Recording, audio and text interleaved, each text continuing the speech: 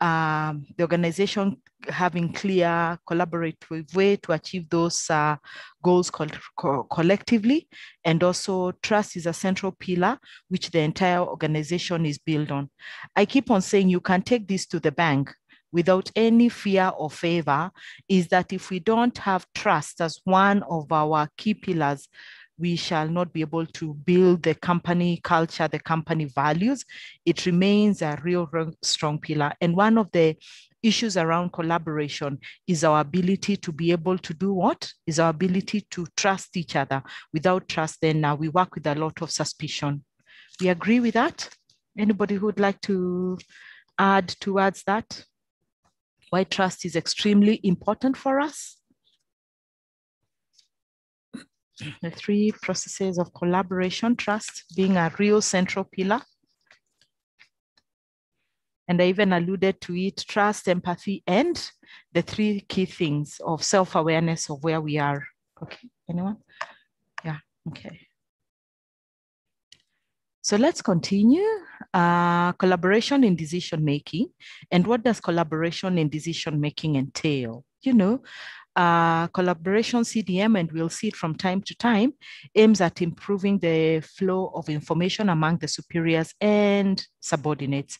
In collaboration decision-making, decisions are based on views shared by the leaders and the team members. Awareness is also created on the consequences of mutual decisions. How do you make, my question to you is that, how do you make, let me stand. How do we make decisions for our organization? Is it only does it come from the top to the bottom, or also the other people, team members, let's call them team members, which they are anyway, have a position and a voice to be able to make some of the decisions for the organization? Or what is the best way for us to be able to do that? Guys, please unmute and just, what is the best way? If you had a team, is that the way it is? And also, when you look at it, how would you like, if you were working in that organization, how are decisions made? Are they just made from the top and then they're cascaded? You don't have any input. That's it. Doesn't matter where you are, what you do, you know, and you almost feel that they are being imposed on you?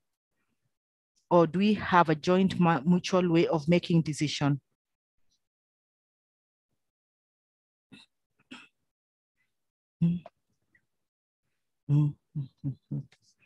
Okay. I think we all agree that the best way to make decisions is have a joint approach in how we are making decisions. So there are two central assumptions of central decision making. Better information will lead to better decision making. Tools and procedures should be kept ready to adapt to the changing conditions. And also we look at valuable decisions and actions are taking after pooling the knowledge, information, values, and preferences of various team members, because people have different preferences. And some of the time we want everybody to have one preference. We forget that people are people. People really want to be taken at how they are. Self-awareness of who we are. When I understand who Catherine is, when I understand who Alice is, it makes me a better leader in terms of understanding Catherine's preferences. Catherine is not very energetic in the morning, but in the afternoon, she will do work for 10 people. But just because we want to say, well, our department, our work starts at 8 and everybody should be ready to work, why don't we look at the preferences for different people? You know, can we prefer to work from home instead of coming for this meeting physically, and it can still work? So let's understand that various team members will have different preferences. The team members get a chance to learn from each other. So that's very important. Okay, sorry about that. So what is a collaborative system? What is a system, guys? Any questions, any reactions? What is collaboration system? What is a system? Let's get back. I know that we could have been disrupted and felt a bit off from the They thought that the internet was not working, but now we are back stronger and better. What is a system in your view? Or even just what is written in the system? Do you have a collaboration system in your organization? Nancy, Edith, Alice? I'll now start talking so that we engage a little bit more. A collaboration system? Yes, we have a collaboration system in that. We have tools that we share, like we have like normally meetings that we have together, that we share ideas, and we correct one another's departments. We have service level agreements that each department signs with the other department so that we see ways of improving. Yeah. Exactly. Oh, fantastic. I love the fact that you have an SLA between departments. And I think it's, some people say, no, it stifles agility processes, it slows down work. But I think once everybody understands an SLA, it's just to hold everybody accountable. If your department, for example, Nancy says that recruitment turnaround time for other departments will take maybe 90 days, for example. You have that SLA, signed between those two departments. So if you bring people before the 90 days are over, well and good, and that's what it should be done. But if we bring people like 180 days later, 3 months later, then we can come and say, well, what's happening to the SLA? And then you say, this is an isolated, maybe this is really an isolated hire. Maybe it is hard for us to be able to get, this resource out there. We are trying every way possible. But by the time it's getting there, I'm sure you are collaborating internally and saying, hey guys, we're already at the 90-day mark and we seem to be going off tangent. What can we do to be able to help this hire? So I think SLA continues to be a strong way of collaborating internally and making sure that everybody can be held accountable. But as long as everybody knows and understands and appreciates some of these things that we put to be able to move the progress forward, then that's important, because we also know that some people can actually hide behind their inefficiencies. When they don't have these things, they will just come and really just mark time over there without showing that work is moving and work is progressing. Okay, so anybody else would like to share their experiences? So we say a collaboration system comprises of a set of tools which allow the team members to share their ideas, talents with other members. This helps in the accomplishing the task both efficiently and effectively. And the system doesn't have to be tangible. Sometimes it's just a discussion like what we are having now. It's collaboration. You know, the platforms that we have put in place for us to be able to communicate, those are a set of tools that they all come together. The knowledge, the tacit knowledge, the explicit knowledge that people have in the organization, all those are collaboration systems that we can use to be able to work more efficiently and effectively. Okay, a collaboration system is influenced by numerous factors. There are two fundamental aspects that need to be customized to align with the goals and also take into consideration when it comes to corporate culture. What is your corporate culture, if I was to ask you?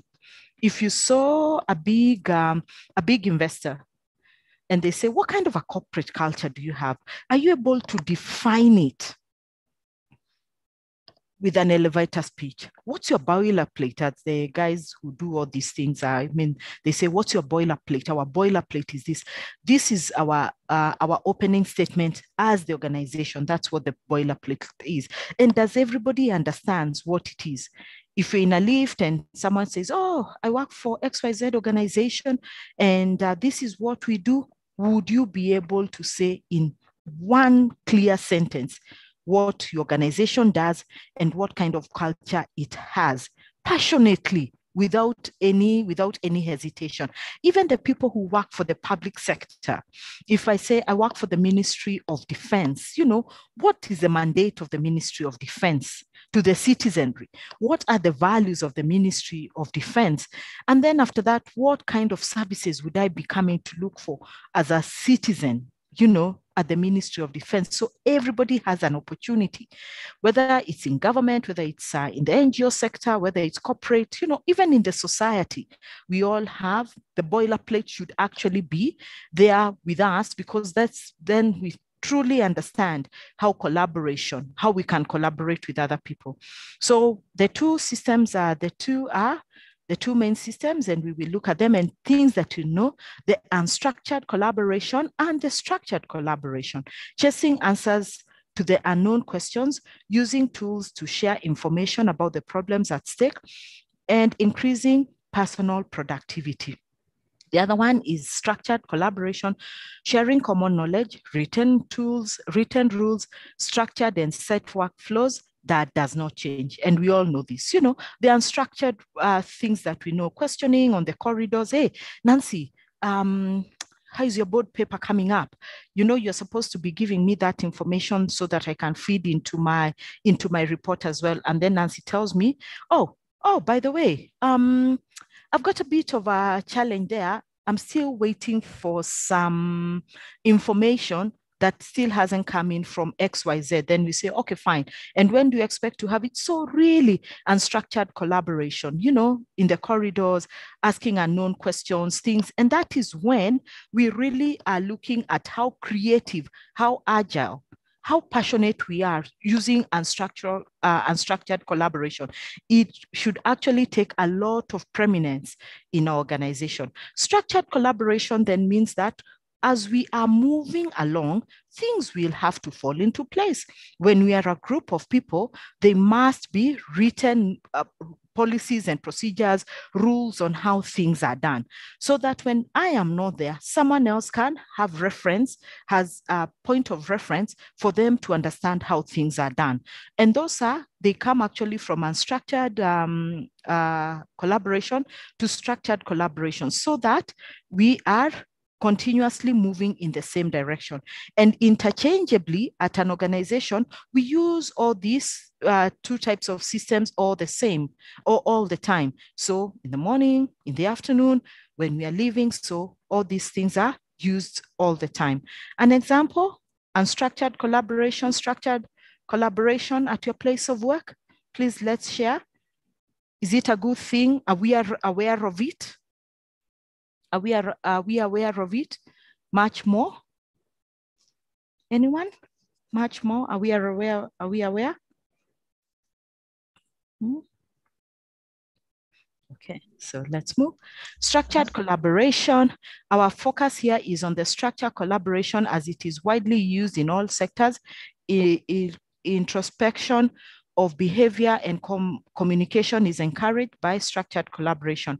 It aims to increase the success of organizations as the team gets to engage in collaborative problem solving, so we all come together.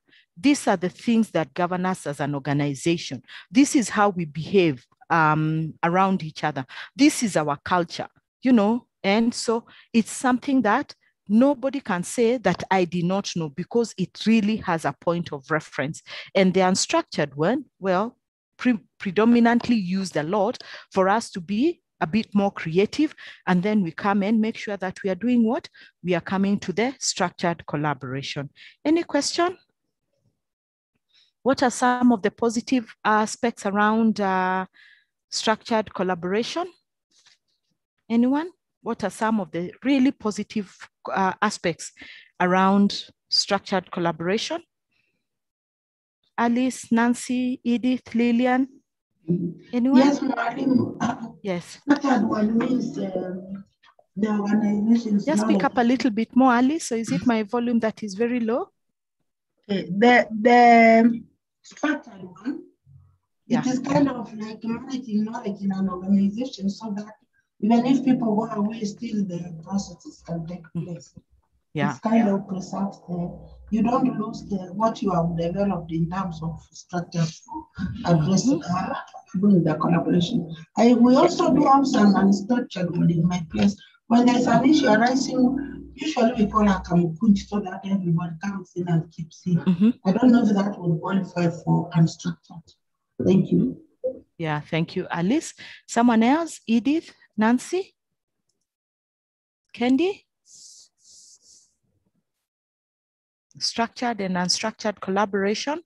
And I've already put the positive aspects of structured collaboration. It is easy to organize, no doubt about it. We have all the facts, we have all the figures. It is excellent for hierarchical structured organization. It increases productivity and proficiency. There is no contradiction in relation to information.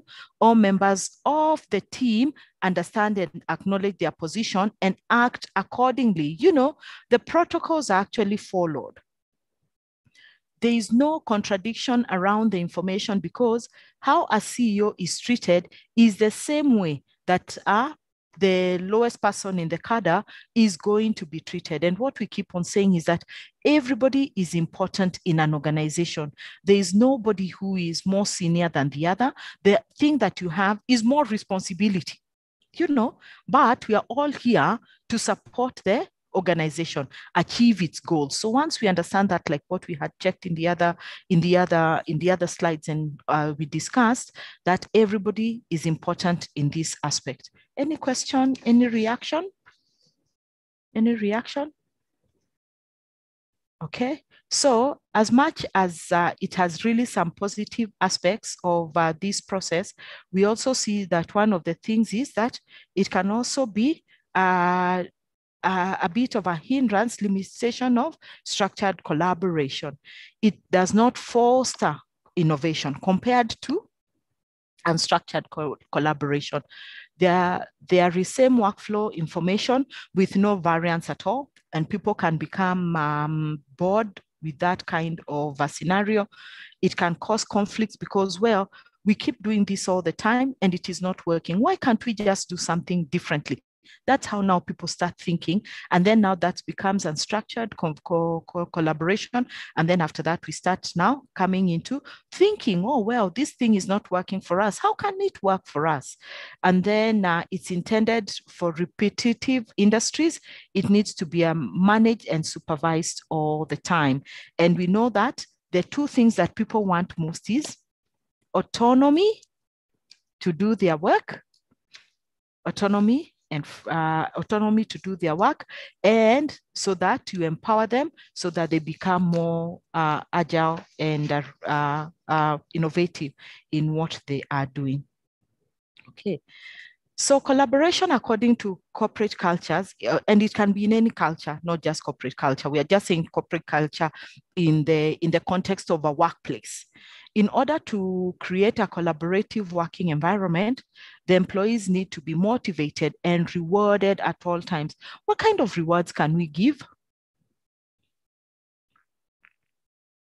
What kind of rewards can we give from time to time? What rewards can we give? Yes, Maggie? I would say recognition, maybe Employee of the Year. Mm-hmm. Employee of the Year, very true. Very true. Something else? Other ways of recognizing collaboration? Let me increase my volume. Someone else?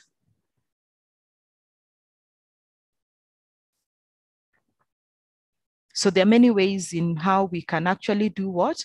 We can recognize people at the workplace, non-monetary and monetary rewards. Okay, Employee of the Year, you know, giving giving people more responsibilities if there is another project coming up, seconding people to various other departments that they can actually work in and gain more skill.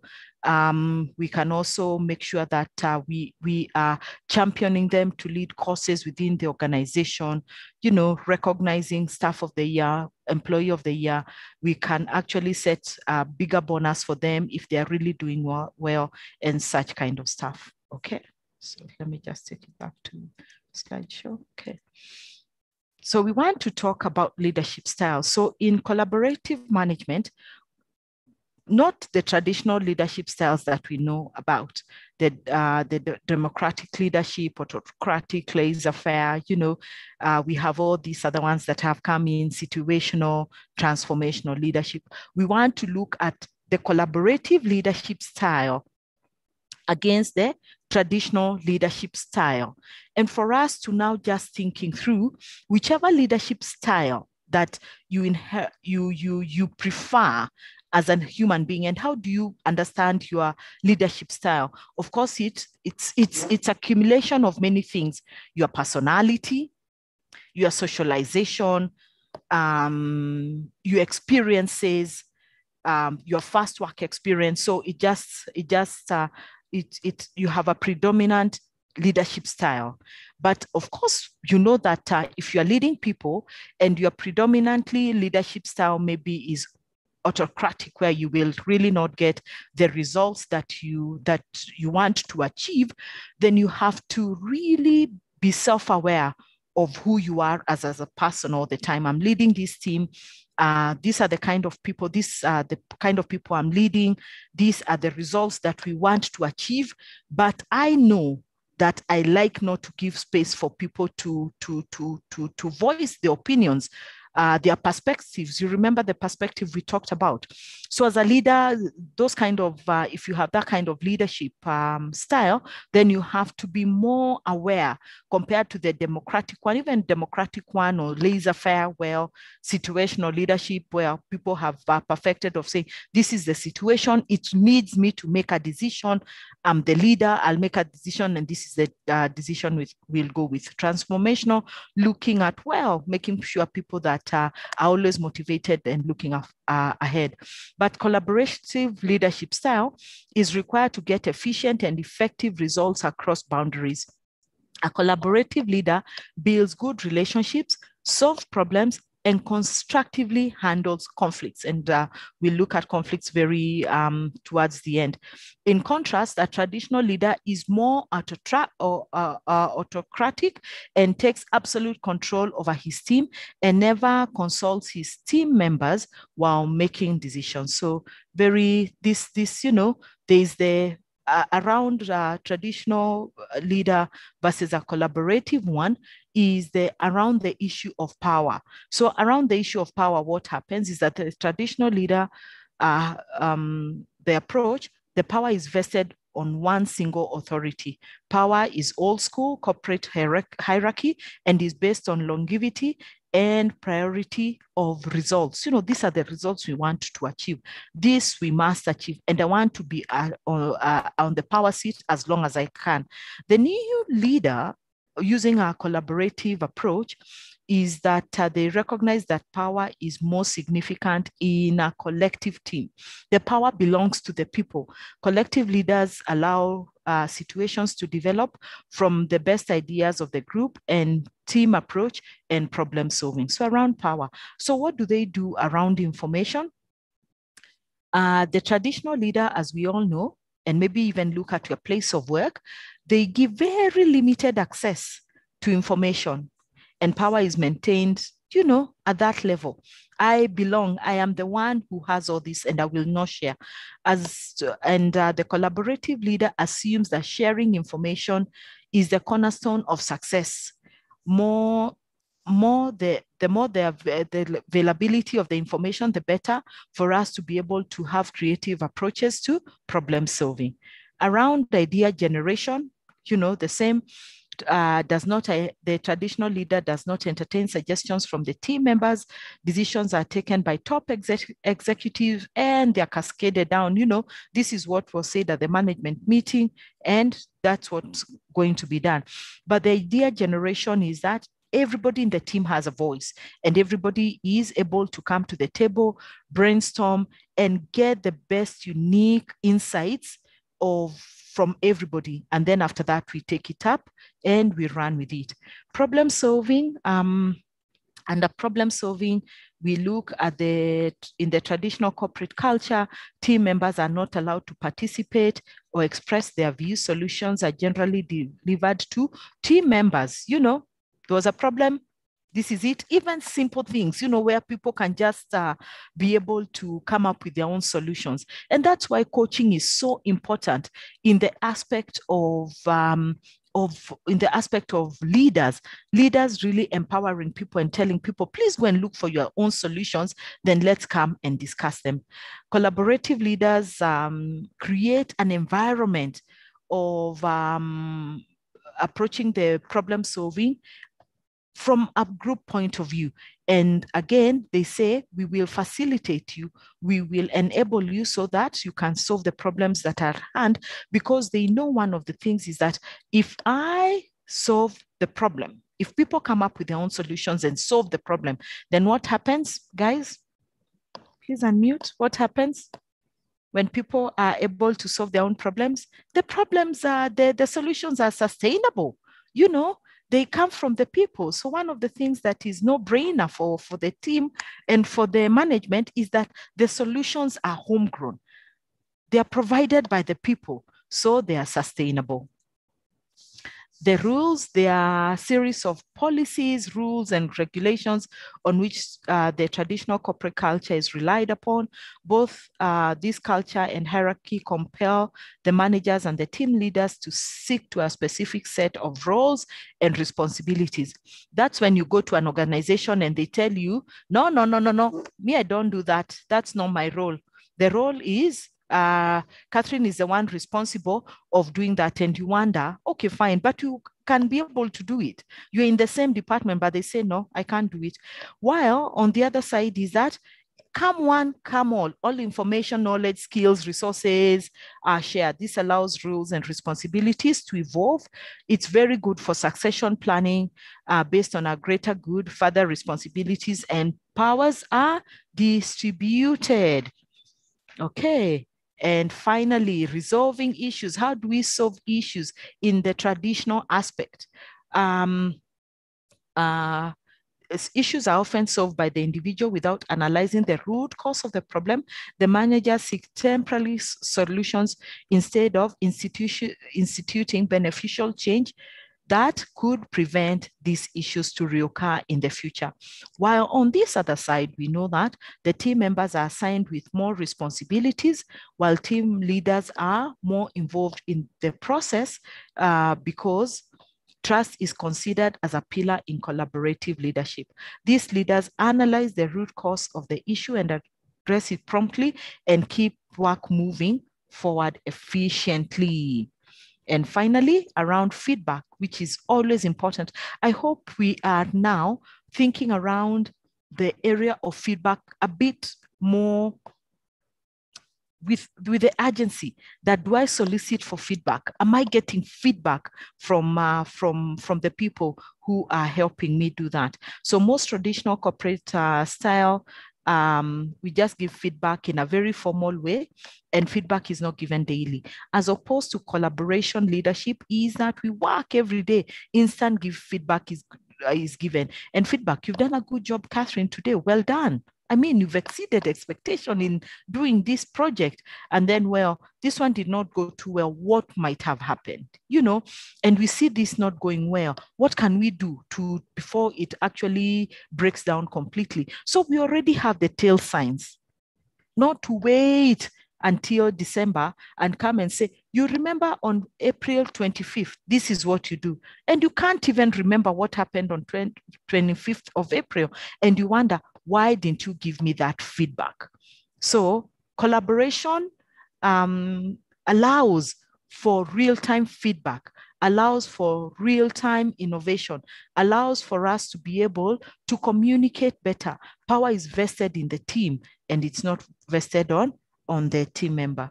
Reaction, is there anything that we can do to make this better, guys? Is there anything that we can do to make it better? Reaction, is it things that you see? Is it things that you would like to see more around leadership style, the traditional way and the collaboration style? Or it's no brainer? This is what happens in organization. Please share. Please allow us to share. We are few. Please let us share. Candy, at the county, is this what happens? Or we still have people wanting to stick to the traditional style of leadership? It entirely depends on the manager. Mm-hmm. Entirely. Mm-hmm. There are those who have embraced diversity and the technology and what have you. Mm-hmm. For example, in the county, you'll find we have three types of employees. Mm-hmm. You have those that come from the de facto county council. Mm-hmm. We have the new employees. Mm-hmm. Then the those who are from the ministry. Mm-hmm. Actually, the biggest challenge has been bringing them together. Mm-hmm. There are those that they are superior than others. There are those that think they are more learned than the people from the county council. Mm-hmm. It's been a bit hectic, but as we move on, we are trying to be a bit collaborative. Mm-hmm. But it's been a process. Yeah. It's been a process, and it's still a process.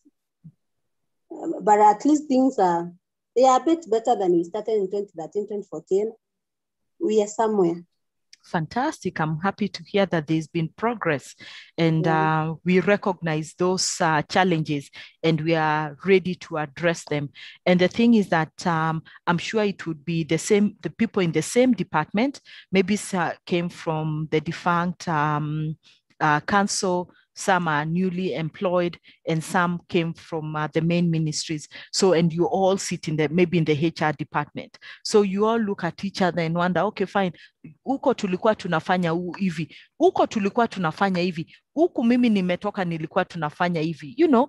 And then also maybe at the county, there's also, this is my county. I come from this county, you know, I come from Meru, I'm Meru by tribe, so I am more entitled to be here. So how have you been? What are some of the programs that you have put in place, without putting you on the spot, Kendi, to just to address these issues from a collaborative point of view?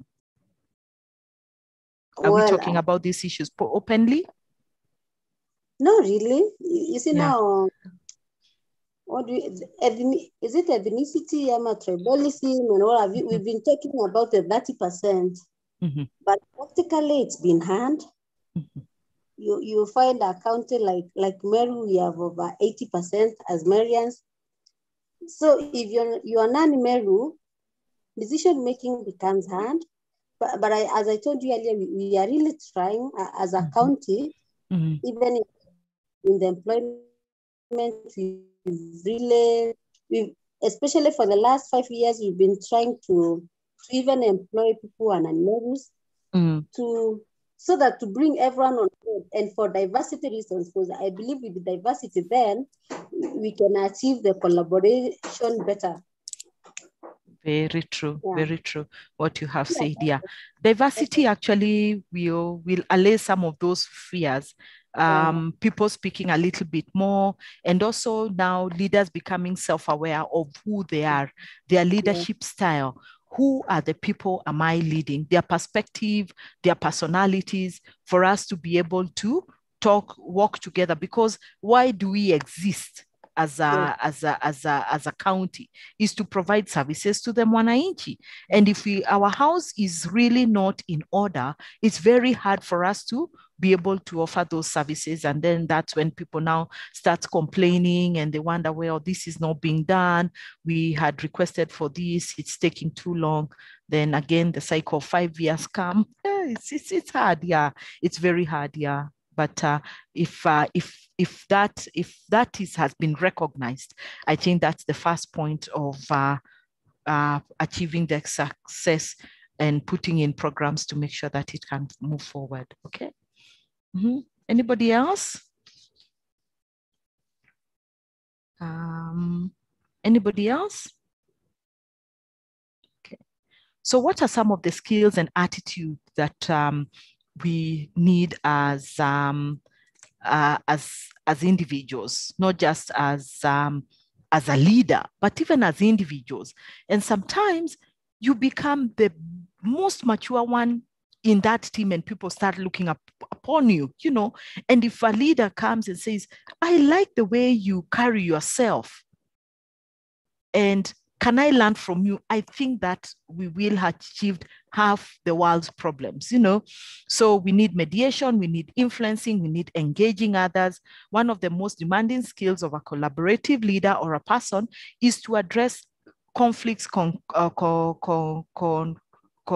constructively and effectively as soon as it arises. You know, ability to say, guys, the ball has been dropped. We have a conflict. We have difference of opinion. Let's handle it here and then, instead of sweeping the conflict under the rug. And then it means that we are not able to address it, and it keeps simmering. It keeps until people are ready to burst. And when people burst, the kind of application that they have between themselves is very high. So we need to develop mediation skills. We need to develop skills that can really enable us listen to the said and to the unsaid, so that we understand what is happening. Influencing a complete understanding of the organizational culture, as what we said, and engaging others as a successful collaborative leader has skills in networking and relationship building. You know, ability to know what's happening over there and what's happening over here, so that you are able to connect with the people. Until you're able to connect with the people, you'll not achieve much. You'll not be a real strong collaborative manager. Agility, complex collaborative situations require a forward-looking attitude and mind. And it also means that we need to exercise patience. Patience is not for the faint-hearted. You know, everybody will fire up. There's some people who have their fuse is so short. They will just, you know, not become patient, even in small matters. You know, don't major on the minors. That's what I keep on saying. And it's never that serious. Can you be able to do it? And then when you do it, you show the other person how I did it because we needed to get it out of the way. Next time, I ask you to be able to do it. But every time when you get worked up, the stress levels in this country are very, very high. Everybody seems to be snapping at every little thing. But when we exercise a little bit of more caution, then we know that people will know that you have their best interest at heart. And then a collaborative leader must have empathy. Empathy. How would I like to be treated if I was in the other person's shoes? Not saying, well, me, I can't make such a mistake. I can't. I mean, how foolish were they to make that mistake? Anybody can make that mistake. And some mistakes can be very dire, but how do we try and measure up and say, well, this has happened. And it's from the point of empathy, knowing we will let you make mistakes as we try to get better in the business, but not deliberate mistakes because you think, atanisamehea tu. They will just forgive me. You know, they're very nice. They're patient. They have empathy. It does not go like that. So for me, as we now get to the next point of the discussion, is that I would like you to read take a look at these 5 points and think of yourself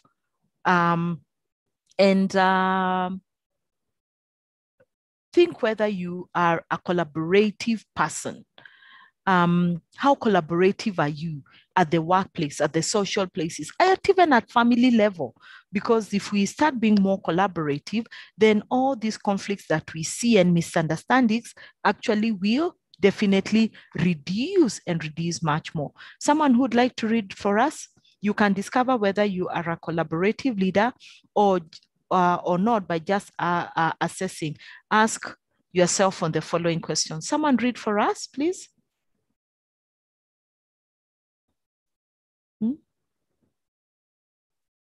You can ask yourself, are you part of a global network like IHRM, local networks? Do you really plug into those local networks for you to be really collaborative and ask questions based on what? Yeah. Yes, Nancy. Thank you. Or was it Alice? Whoever. Yeah. Okay. If I can read. Thank you.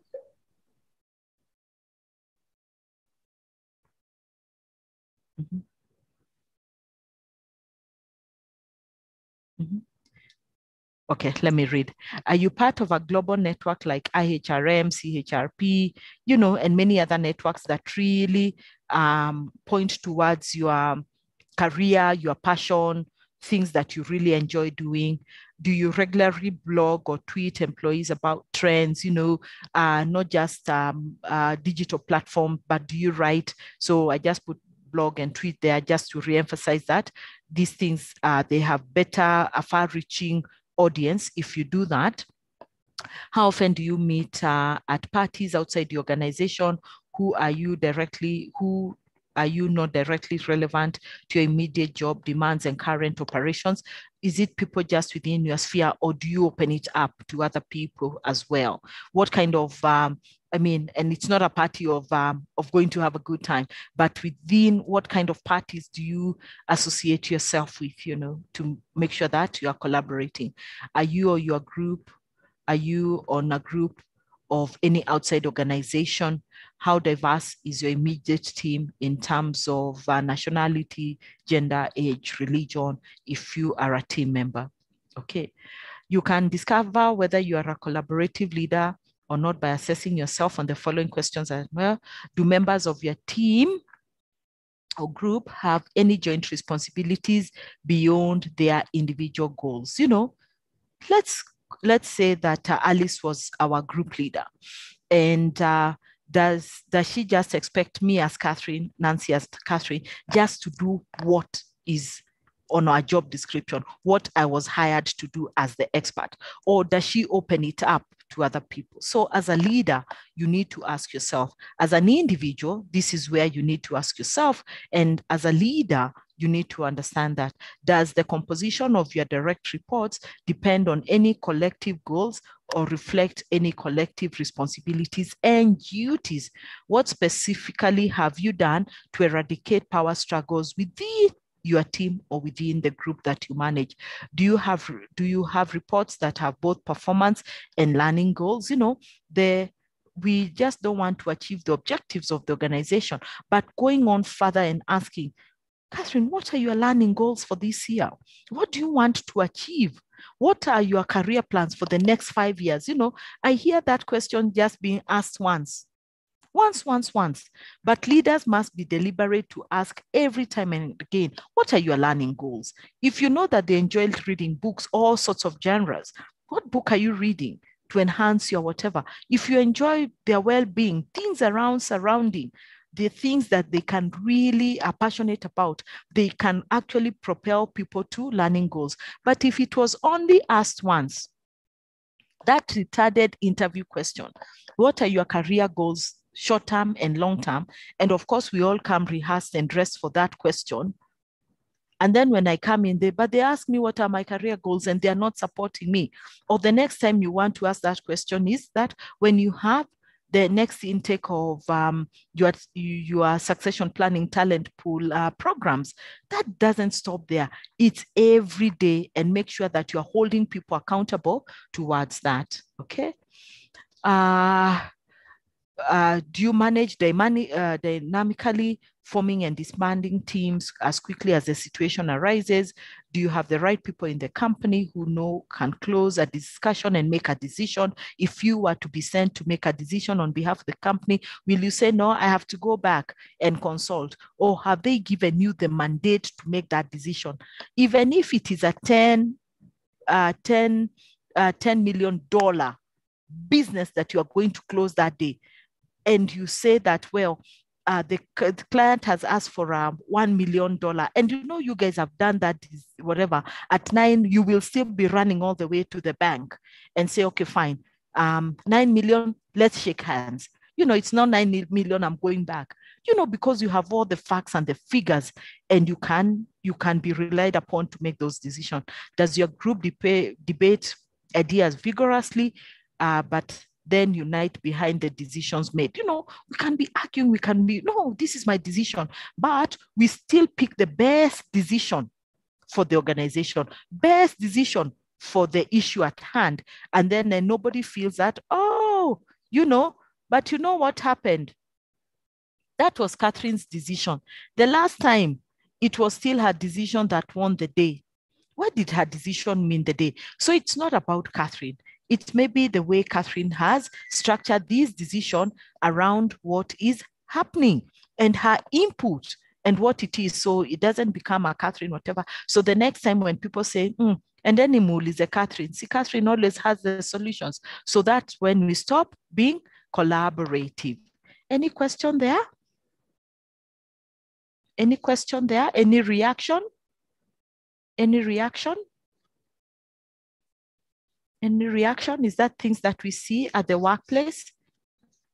Any experience there? Please share. Do you see yourself as a collaborative leader? As a collaborative person?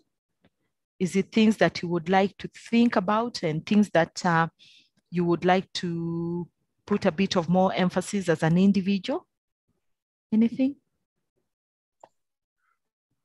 Yes, Nancy? I think. Yeah. Okay. I think a collaborative leader is an ideal situation and would be, what should I say, would be a real good leadership style. Even though at times you want to have the traditional leadership, knowing the kind of human beings we are dealing with, because at times when you become laissez-faire and become that, there are things that can fall in the cracks. But ideal a collaborative leader would be when we are all have a common understanding. Thank you. Yeah, thank you very much. Someone else? Alice, you had your hand up. Yeah, I was going to say that in the workplace, we experience both the types of leadership all the time.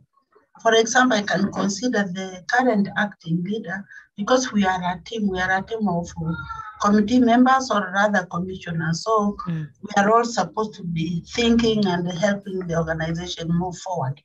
And our organization deals with creating harmony between the two levels of government. So we are always, our motto in fact is cooperate, consult, cooperate, coordinate for harmonious relationship between the two levels of government. So we are usually working all the time towards how can we create harmony. If there is a dispute somewhere, how are we going to bring them together instead of them heading for court? So I find this very relevant, these ideas of collaborative leadership, but because we come from different backgrounds and we are all very experienced, you'll find somebody has always been in a system where they are always saying, no, the policy, the law, we need to do that. Then somebody else is from a background where you are free to think, we don't always have to stick to the law, there's no one perfect law. You can always create a situation according to the situation. So you find a mixture of this approach, a mixture of people when you are going through this. It is helpful to be guided on what would be the ideal for this collaborative leader. Thank you. Very true. Yeah. Thank you, Alice. Thank you, Nancy, and thank you, Alice, for that input. Is that it's not ideal. We still have challenges and people's opinions, the rules, but this situation calls for this and stuff like that.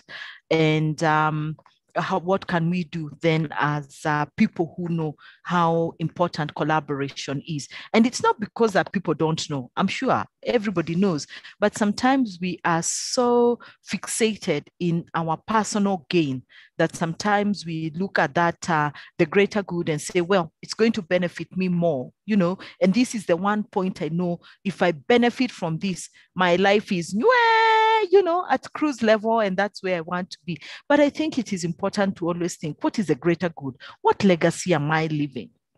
So I'm happy that we can see that it's not an ideal world, and this if all this would happen, then it's really at an ideal world. But we can try and make sure that half, like 80%, and then struggle with the rest of the 20% to make sure that we are getting there. Okay. Anybody else? Anybody else? Mm-hmm. Okay. So how do we solve some a collaborative approach to problem solving? So we meet these two plans of how to make sure that we are collaborative. Sometimes even we know how to solve problems. No doubt, a problem has come, but is there a specific way of solving problems around collaboration? If finance and HR is not working, and I like to, that's a very tired example to use, because then we are all supposed to be collaborating. What Department A and Department B is not collaborating. How can we have a structured way of resolving the issues at hand? What do we normally do? What do we normally do? In a very clear line, two departments not working, or two people not working together, they're not collaborating well, so work is being hampered, good interpersonal relationships are being hampered.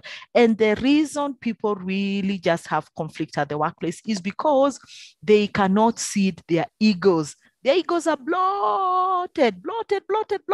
It's my way or the highway. After all, I'm the boss. So really, let's move on. Mm-hmm. What's the genesis? What's the simple way of solving problems at the workplace?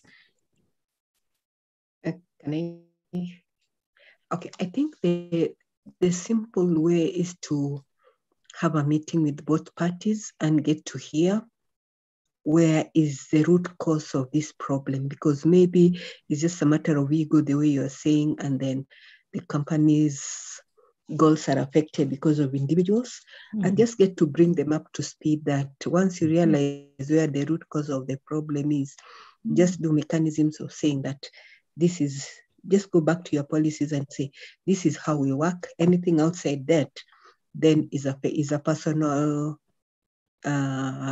related issue that can be dealt with now on performance. Exactly, yeah. We go back to the structured collaboration process. These are the rules, these are the regulations. And again, sometimes we are so, okay, fine, the work here, we want the best for everyone, and never read at the consequences bit. And if we won't be able to work together, unfortunately, we might have to have some consequences around it, and fair and transparent consequences. But because we don't want ever to get there, you remember where we said leaders need to be decisive, leaders need to be strong and brave to make decisions. Those are some of the things, especially in the area of giving feedback. You haven't done this. This is what is expected of you. We've given you enough time, we've given you enough days for you to be able to do that, but we still don't see it. And half the time is because we look at the person and not at the issue being addressed. Now we start attacking the person instead of the issue. Once we know that it's issue related and it's not the person, then it becomes easier for us to be able to do that. Yeah. So some of the approaches that we can use, and it's very similar to what Nancy has said, the collaborative problem-solving model demonstrate effectiveness with employees with a wide range of professional, social, emotional, and behavioral challenges across a variety of different settings, from various consumers, clients, team leaders, team members in the company. We are all here to work, and we will definitely be able to solve problems as they arise. But if we do not articulate and be very aware that problems will come and we will need to solve them, then we will not be able to use some of these collaborative solving mechanisms that we have. As applied to the organization, the model sets forth two major tenets. First, the collaborative approach analyzes the root cause of the issue and the bugs present rather than merely pointing out the mistakes. It's Nancy who did it. You know, it's Nancy, nobody else. Everybody knows. Of course, we know it's the Nancy who did the problem. I mean, who caused the problem. But how did the problem come about?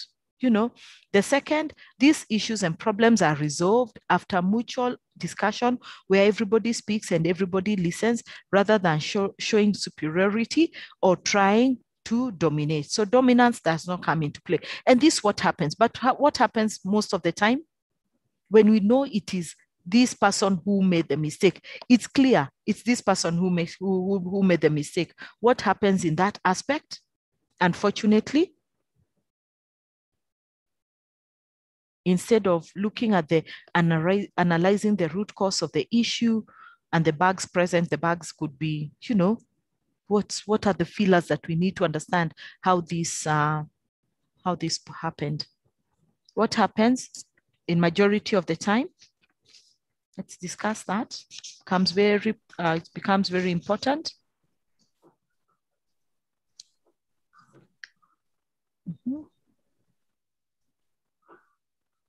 Collaborative problem solving. If we apply these two major tenets,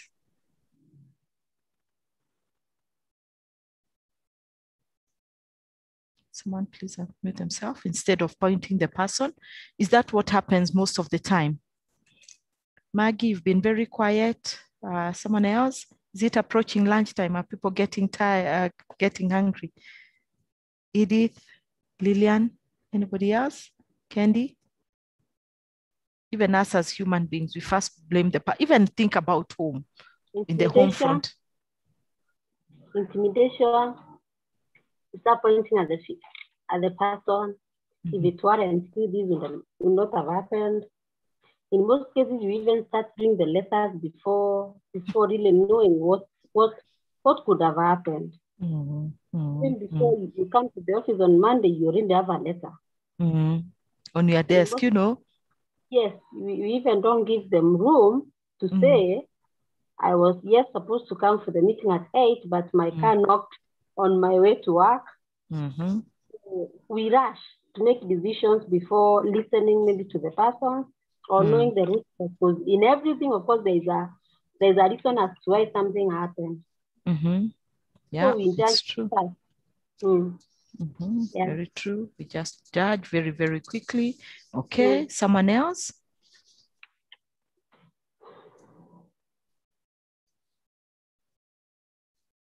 Someone else?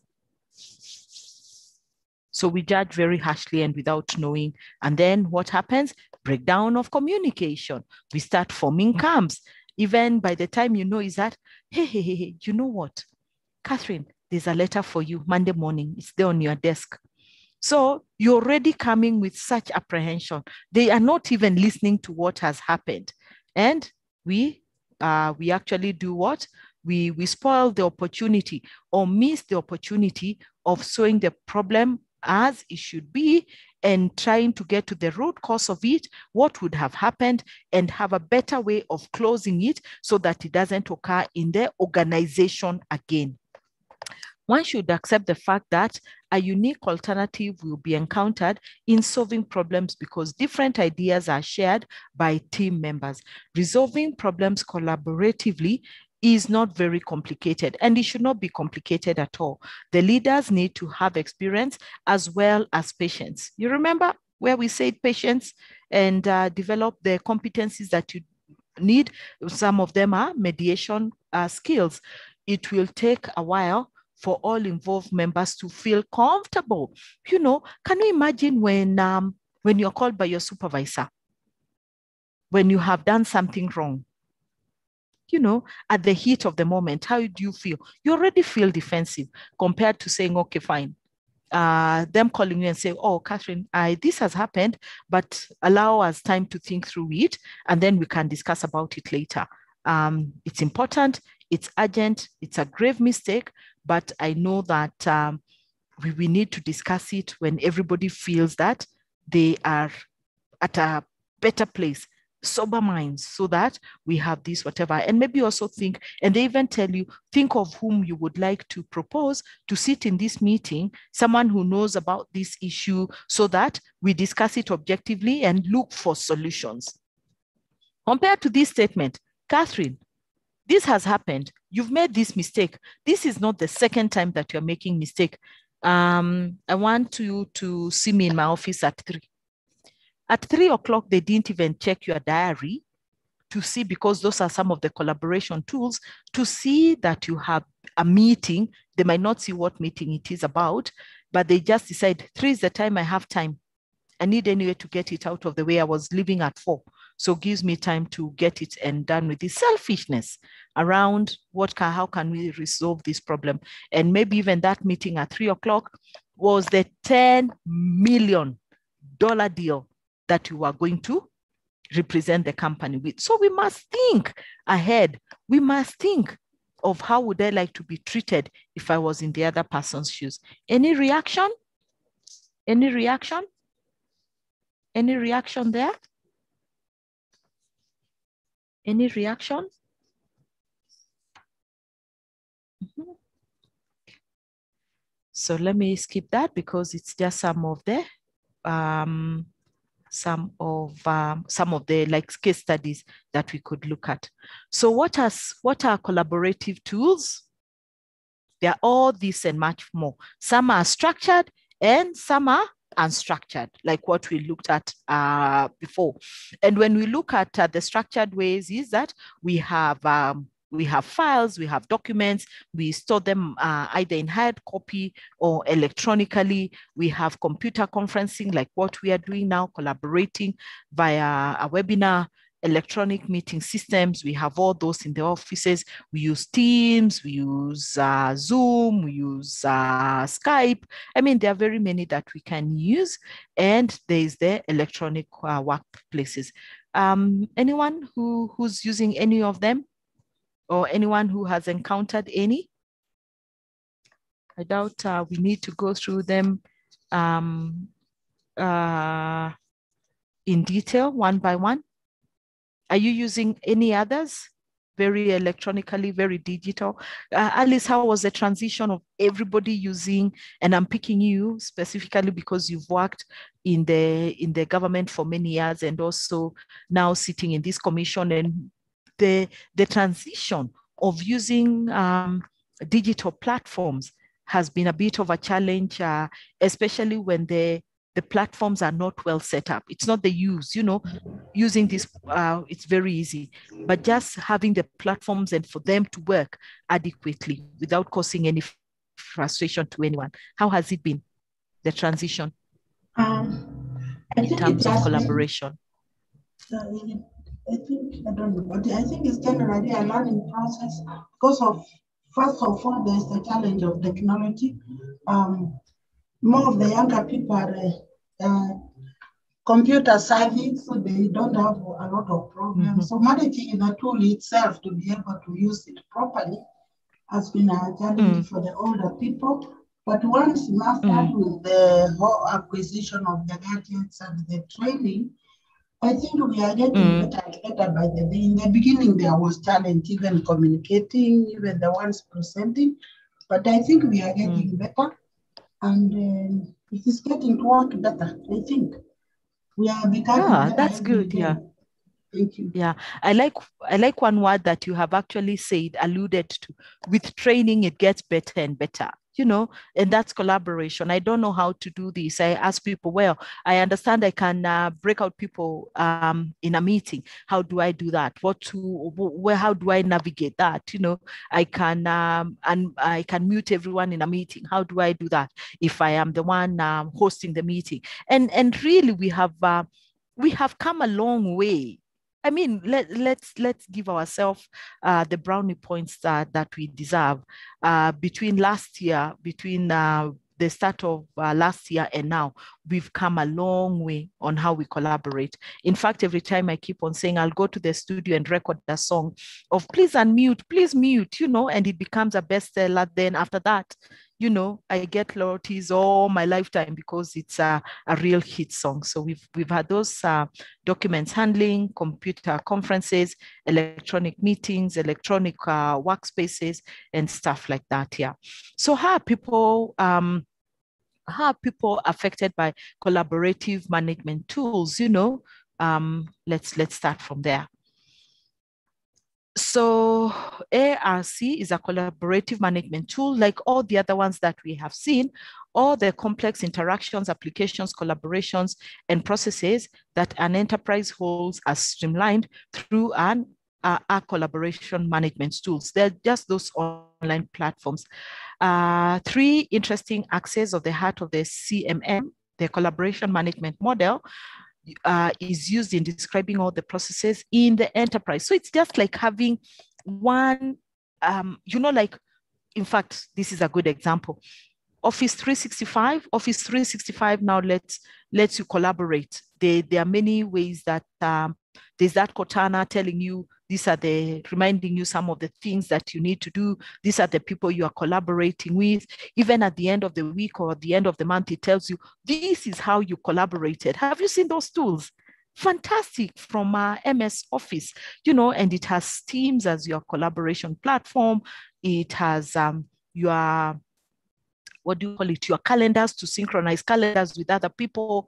It also has all these now applications. I mean, the ones you have been using, your Word, your PowerPoint, your Excel, all those other, your Outlook. So you're able to have a seamless collaborative management model. So that's it.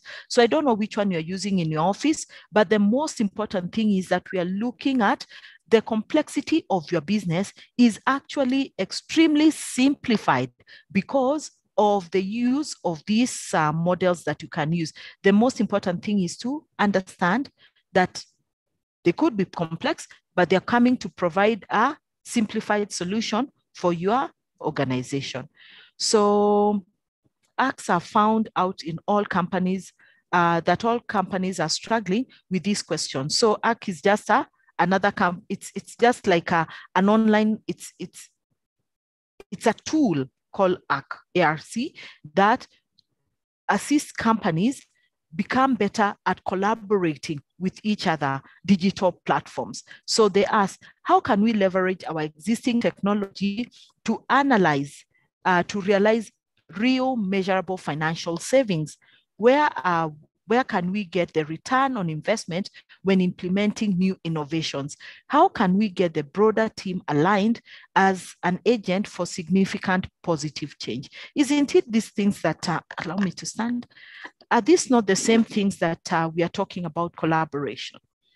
Think about when COVID happened and people needed to work remotely. What are some of the questions that CEOs always ask HR, always ask the management team?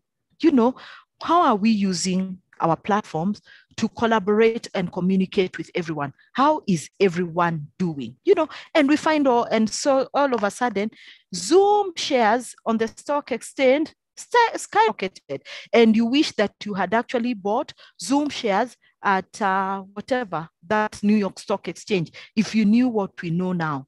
Anyway, so that's where we are. And then we also say, how can we get best return on investment when implementing these new innovations that we have brought in the organization?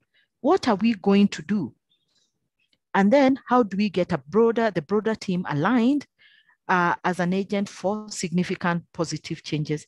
I'll pause here and say and ask, how have we been able to leverage on collaboration management models, whichever you use, whether it's the Office 365, which I know many people use, and like ARC, another collaborative management model, or even the one that we're about to check, ISIM. What results have you seen?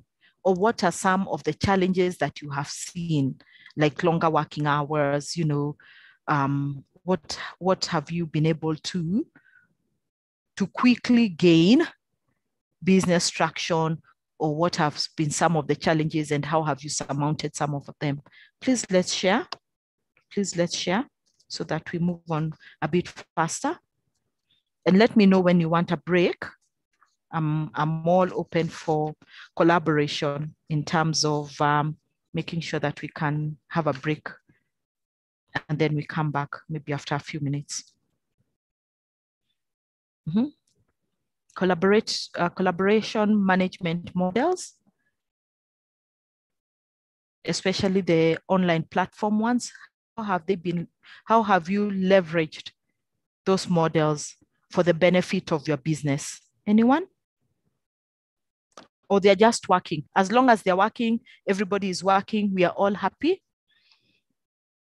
Looking for a socket in this room. Anyone? Please share. Nancy, Maggie? At Feed the Children, what have you guys seen?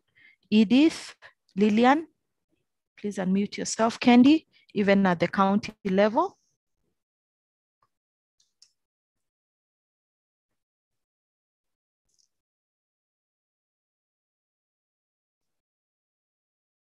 Anyone?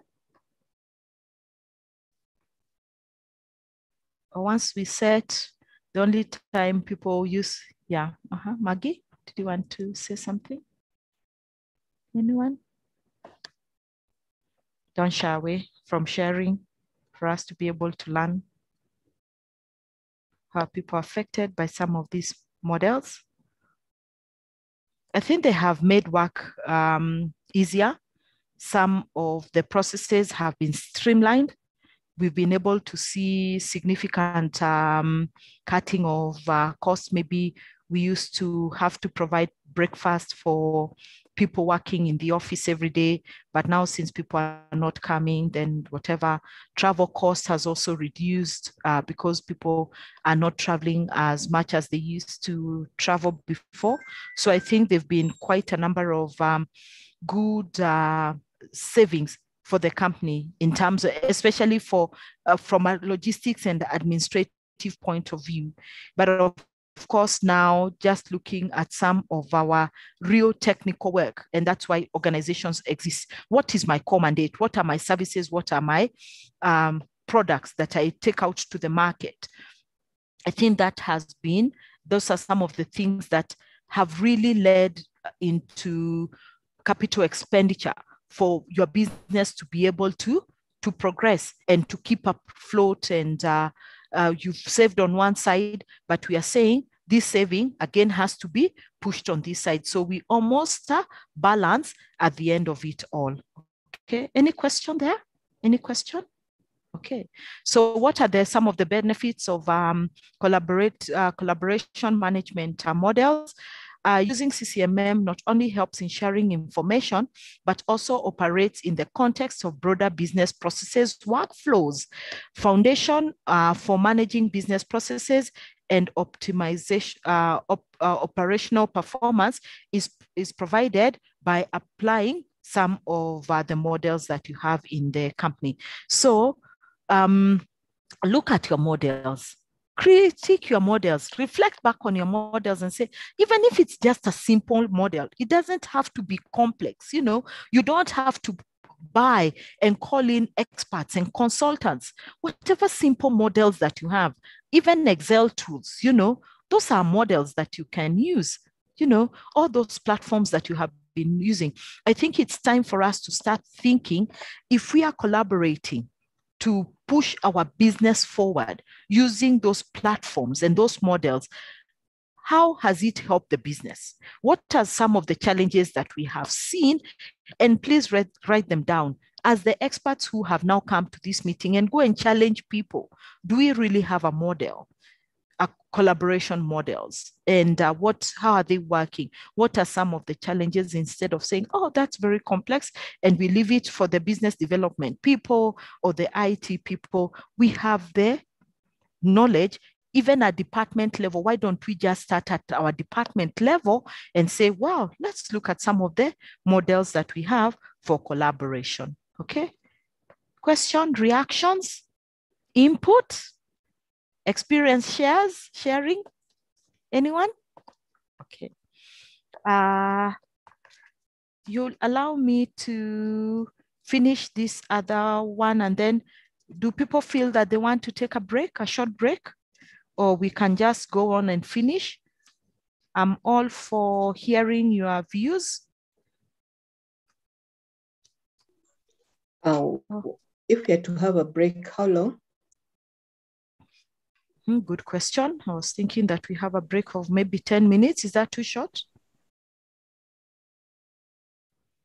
I'm all for a break. That's fine. 10 minutes is fine. 10 minutes is fine. Okay, the rest from us? Or we just continue? I'm happy whichever way. I'm just cognizant that people sometimes, the concentration, we need to re-energize, stand from where we are. See, someone else, Alice? A break is welcome. A break is welcome. Would have been about 15 or 20 minutes, but that might be too long for the others. Yeah, I'm just also looking at the challenge of logging in the morning. So the longer break will almost take us back to that anxiety space again, you know. And I like to get a good flow I like to give a good experience to everybody on this platform.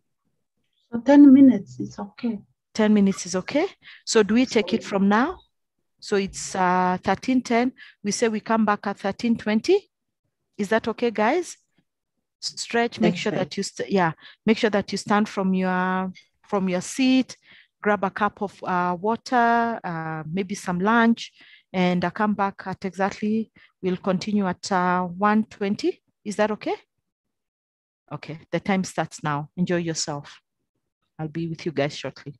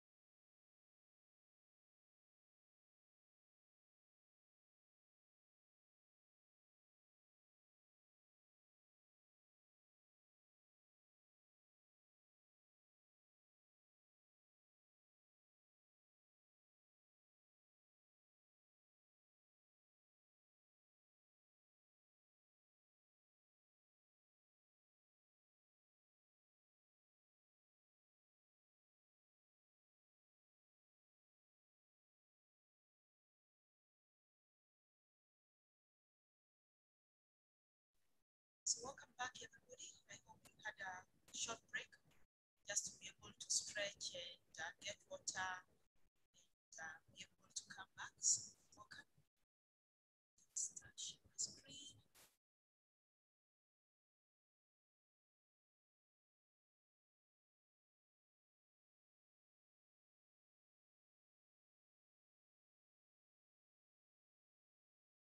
So you can see my screen, guys. eSIM forum. See it.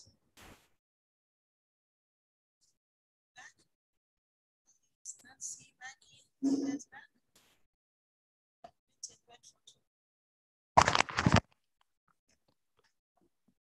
Are we back?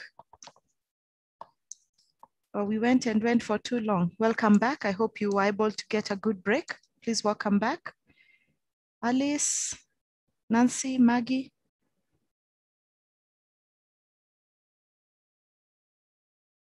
So that we can continue and you can at least have the rest of the afternoon to be able to do some of the things.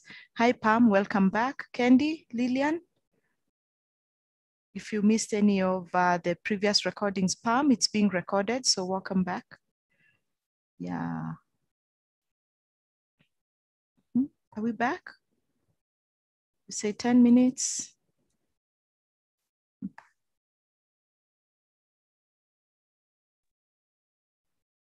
Want us Thank you, Catherine. Yeah. Yeah, Paul, about you know, I kept receiving a message. Yeah. To be a panelist, and I kept rejecting. I didn't know that was the only way I could contribute. Sorry. We are always learning. We're always learning these collaboration tools, isn't it? These collaboration tools, itatuonesha maneno. Kabisa. Yeah. Otherwise, thank you for the presentations. Yeah. So we took a 10-minute break just to be able to stretch, and I hope everybody is back in the interest of time, so that it's been a long morning, but a good morning. I hope it's been worth your while. Beautiful. Fantastic. I'm happy to hear. So eSIM, what is eSIM? Everybody keeps asking, what's eSIM? How can I plug onto eSIM? You know, are we okay? Lillian, I want to hear your voice, please, or reaction that you're back. Candy, Pam,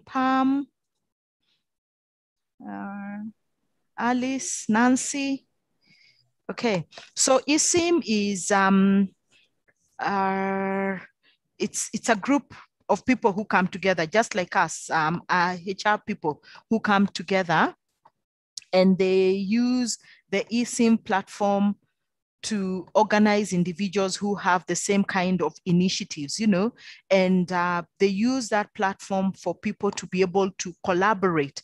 Let's say there's a research that is going on, and there's always an annual conference on this on eSIM. So what happens is that people come together. They use those platforms to be able to collaborate, especially in the area of research and policy formulation.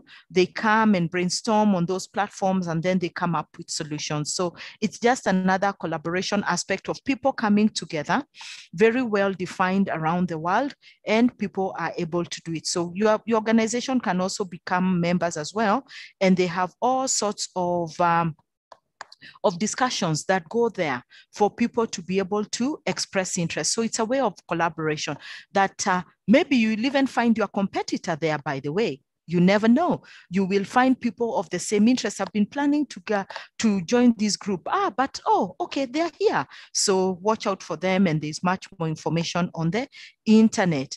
So that is how eSIM works. So the principles of eSIM is to make sure that the proposed principle is to provide the foundation for the eSIM collaboration management. In fact, it's called eSIM collaboration planning model, includes the following: There is a jurisdiction that people are drawn from various jurisdictions. So it can be across boards, or it can be across the same people who want to do the same kind of work.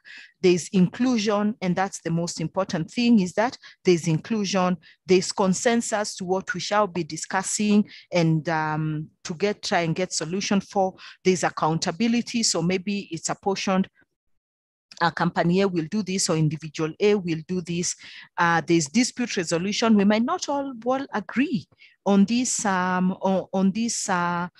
planning. Just take a big project like let's talk about an African big project, is the one, the Nile Dam, that is being built in Egypt.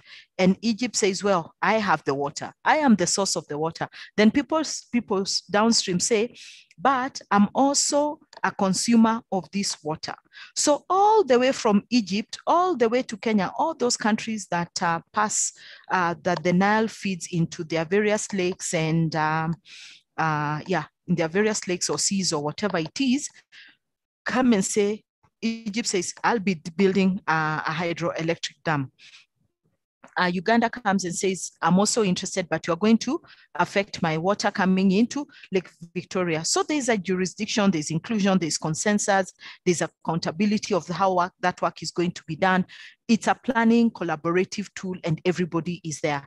Then there could be a dispute. How are we going to resolve this dispute? No, your plan has changed. Now you want to build a bigger dam. It means that we'll only be able to get 80% of the water instead of 100% of the water. So when there's a dispute there around the work that is being done, so the mechanism is there. Then the network, who else is included in this, whatever, and finally, we learn by doing, doing the actual work. So these are some of the models that you can really use.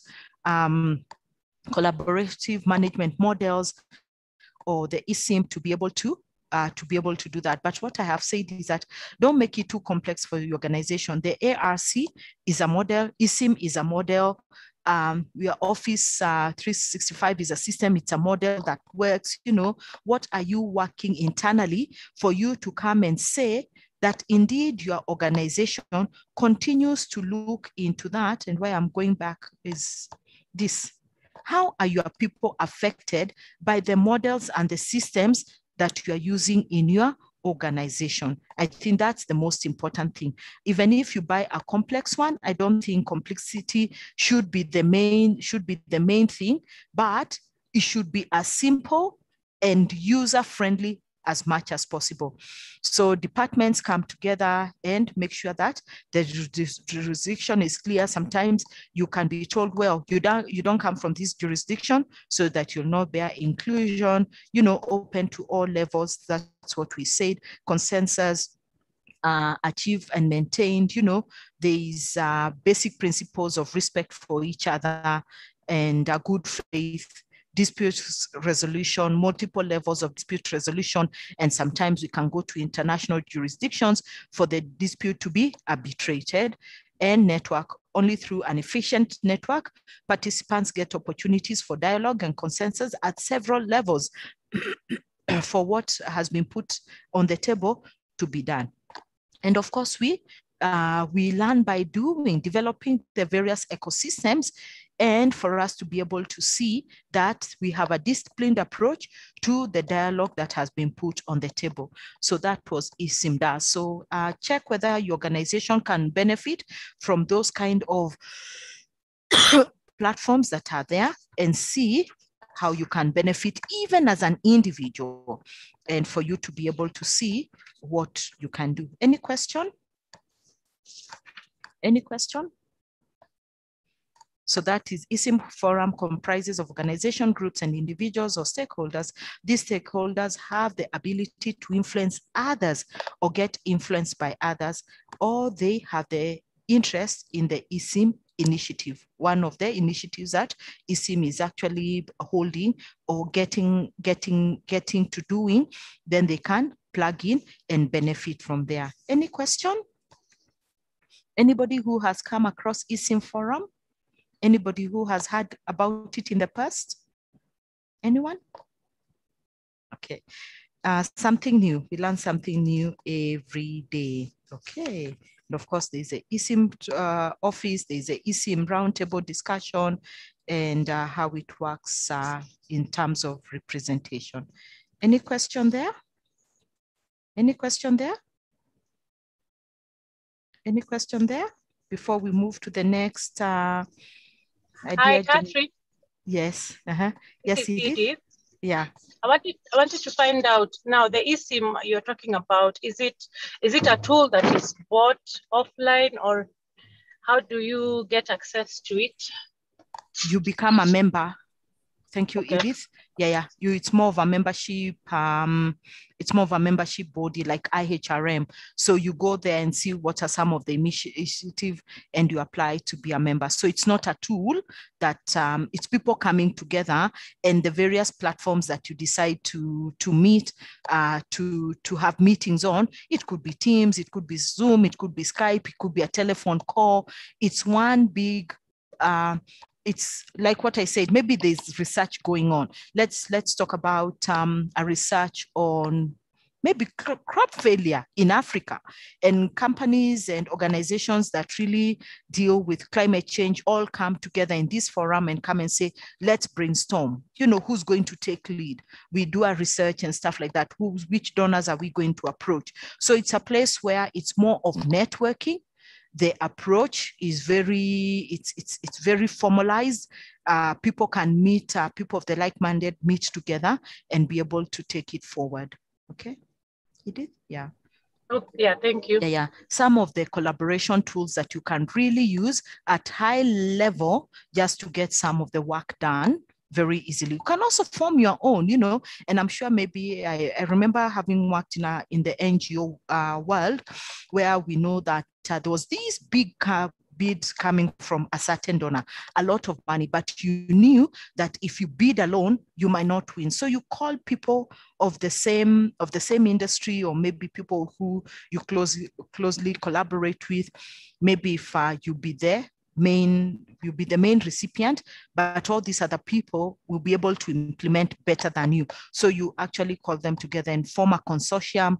You apply for the bid, and maybe you win. Sometimes you lose and stuff like that. So I know there's a lot happening there. Even in the telecom industry, as much as people work together, you will see that Safaricom will have a mast in a certain area, but Safaricom, Airtel will come and say, can I put some of my signals here? There's collaboration. Or they will go to another area and it's Airtel or Jamii or whoever has a mast there. So there's a lot of collaboration, because we have said now there's no competition. We have to compete, but look at what is my unique selling point, because we can all use the same platform. Why are you on one service provider compared to the other as an individual? It's because you know what they're able to provide. What is the one thing what makes you make that decision to go to another service provider compared to this service provider in every aspect? Why do you use this? Why do you use this product? And they are all on the shelf, and maybe the prices are just there's very minimum difference in the price, but we choose this one. So it's preferences that we cannot invalidate for people. So that's how also collaboration is key, making sure that your products are fit for purpose. You cannot say that because my products are cheap, they are not going to be, the ingredients are not going to be what they're supposed to be. And if my products are going to be expensive, meaning that maybe I have just gone in and reached and fortified a certain enzyme, and that is why I'm selling it more expensively. So if you justify like that, then people will understand that is a good place to start here. Okay. And another question. Thank you, Edith. That was a good question. eSIM, how it works. On the LMS, we'll have a lot of discuss what is that, and being able to do that here. I would like us to move to the next topic of change management. Any question there?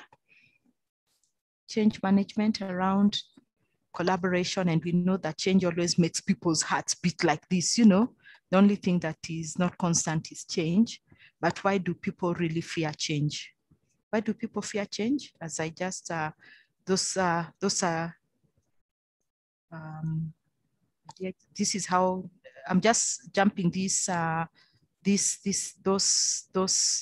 slides because they are the ones on eSIM, some of the examples that I have given. Change management. Let's talk about change management. Change management. Why do people fear change so much?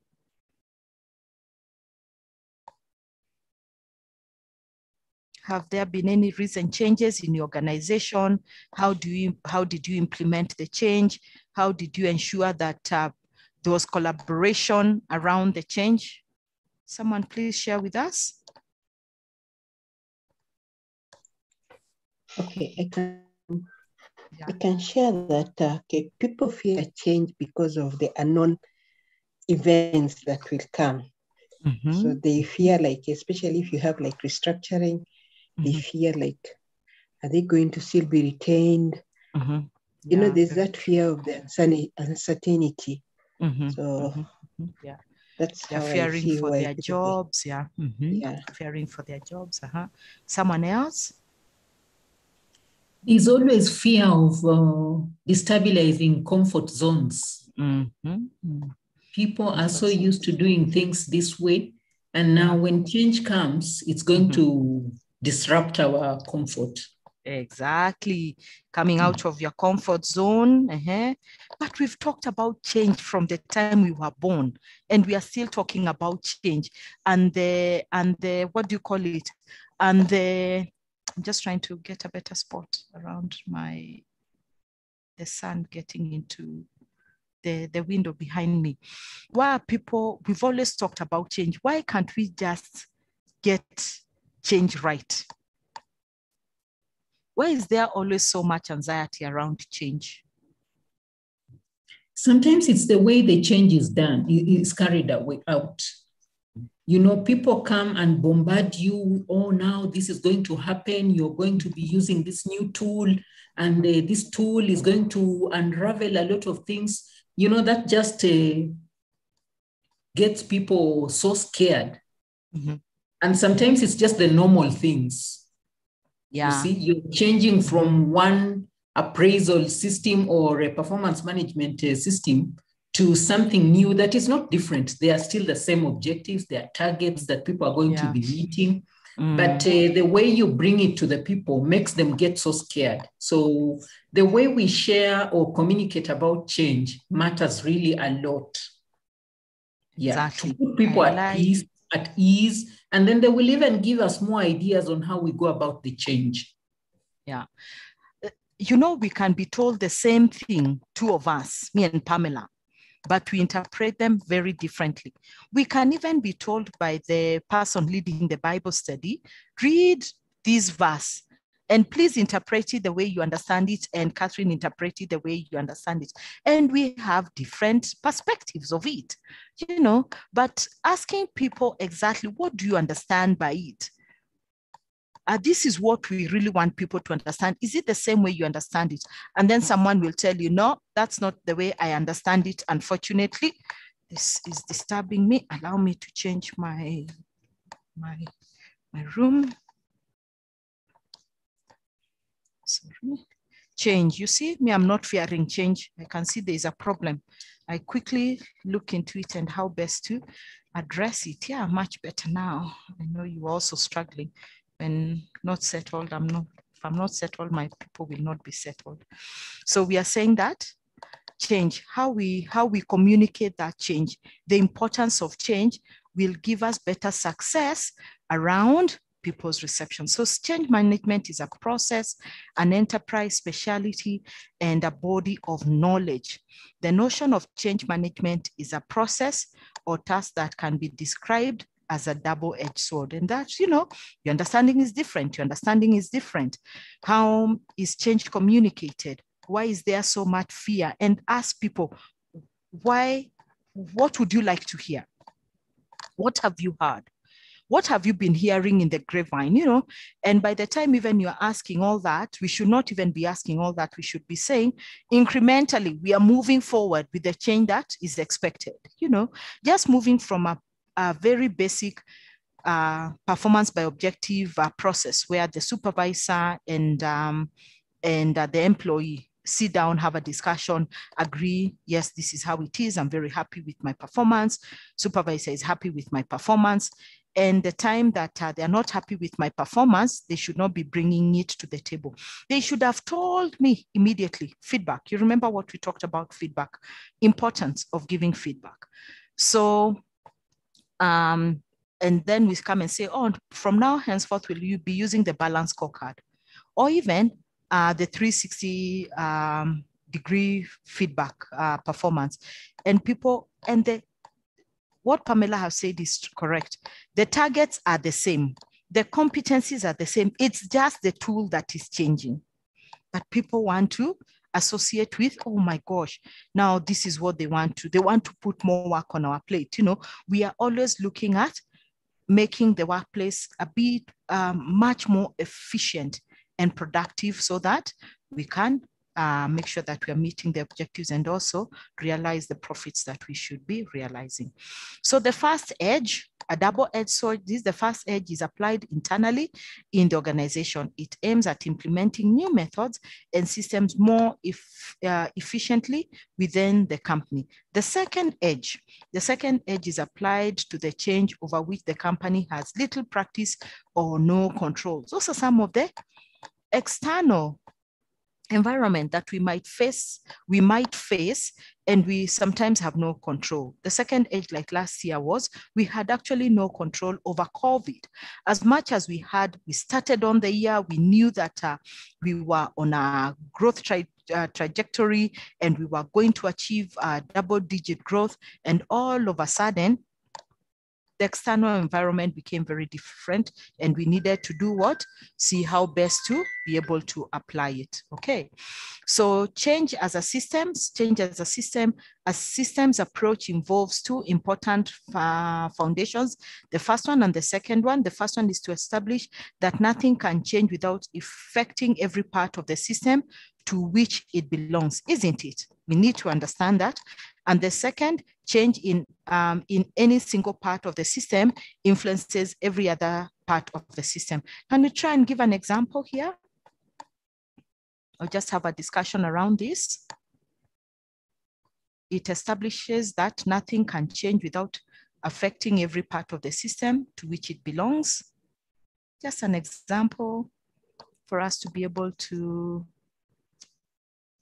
make it a bit more practical, please, guys.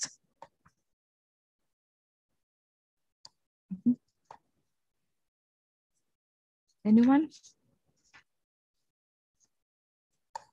Anyone around that? Change as a system.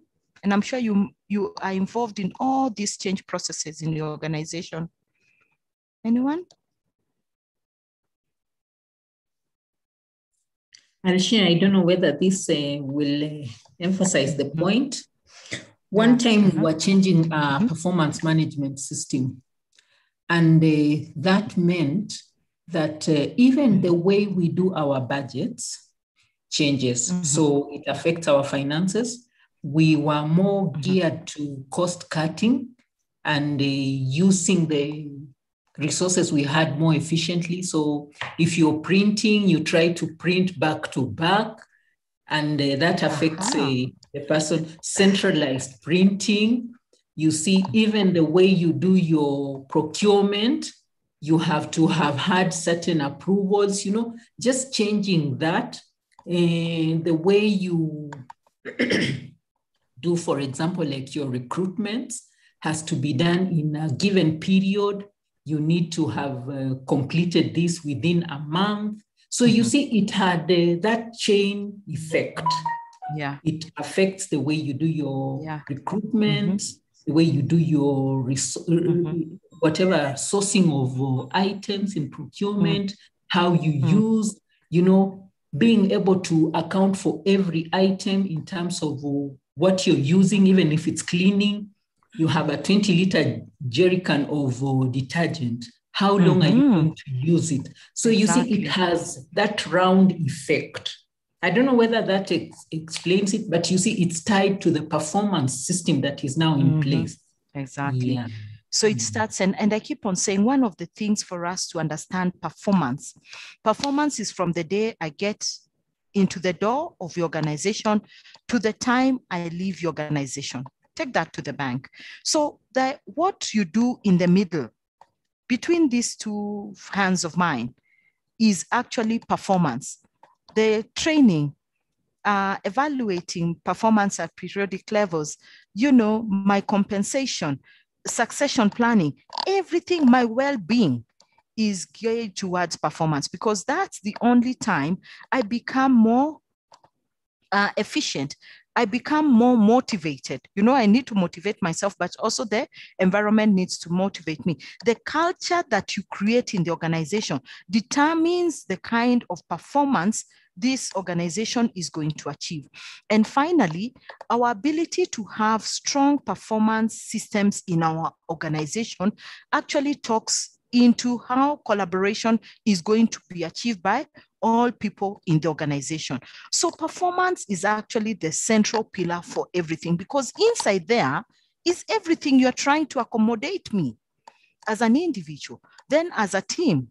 Then after that, you're able to unpack it and say, is it working for you? And how you being able to, how you collaborating with the other people. So I like that example where performance management system was being overhauled and every other part was being affected in that system. The second change is every single part of the system influences the other part of the system. If I am going to recruit within a certain time frame, it affects the work that is being done by the other people in the department. It means that if I bring this talent within this resource within the given time, it means that the other people will not be overwhelmed, will not be overworked, and everybody feels happy, even with that person coming in terms of collaboration. Thank you for that. So the change problem occurs once or more divisions or groups, the entire enterprise or one or more aspects of the company's environment. The foundation of the system requires answers to at least of these 5 W's and 1 how and 1 H. We all know when we are implementing change, what happened, who happened it, who was the one involved, why did it happen, where did it happen, when did it happen, around all this change, and how. Very important. The following few examples can be used to formulate specific questions. Who from the company needs to be involved in this change? We have a problem. We have a change problem. We want to make sure that people really do understand what is happening around this change. What exercises need to be changed? Why do we need to change our ongoing practice or practices? Where the changes are needed, where the changes needed the most, when will the company consider the implementation of these changes, and how to change our traditional practices for better? When you're asking about a certain change process, these are some of the questions. You cannot leave out who, what, why, where, and when, and how. These questions, we keep asking them all the time, but within the change context, they need to be really done properly. So the change program for us to be able to collaborate better is creating the change foundation. It aligns leadership and business elements through customer-focused goals, sponsorship, and securing commitments and capabilities. Phase 2, designing the change plan. Its objective is to align the corporate mission with the change plan and determine the challenges. And phase 3, implementing the change plan through effective communication program or programs and client management. It focuses on deploying the change. And who will be collaborating? Centrally thinking about collaboration management, who will be the central people you'll be collaborating in this change? So change is inevitable. But if you are going to be working with everybody in the entire organization, everybody needs to know that collaboration will be key in this aspect. One of the hats that is going to be put around collaboration and the behaviors around collaboration is trust. Sometimes this change, we don't even know how it's going to end up to be, but we are trusting that by the time we are cutting over this new system of HRMS, that everything is going to be captured. The migration is going to be, it's like, you know, okay, do you think that HR will transfer all my history? They might leave out some, you know, and I know even the people who had disciplinary, they'll not transfer some of those files because they're your friends. We already are coming from a point of not trusting, you know, so who's going to hold us accountable around collaboration and trust? Who's going to hold us around collaboration of self-awareness that this is what I have committed to do and this is what's going to happen? So the three phases we all know, you know, communicating, leadership taking the role, and then the project team taking the role, collaborating with the people that need to be in the bigger picture, designing the change plan. This is now where the technical expertise comes in. And the people who do not have technical expertise, kaeni kando, agree to be left kando once in a while. Some people have that fear of losing out. What is that? We call it T or whatever. I see it, people using it all the time in discussions, you know. Don't fear, because you will be, it will be communicated to you at the correct time. So leave the people who are doing it to concentrate on it, and they do a good job. And of course, implementing the change. And this is where really collaboration is a big aspect, because everybody needs to be in it together. Okay. Any questions?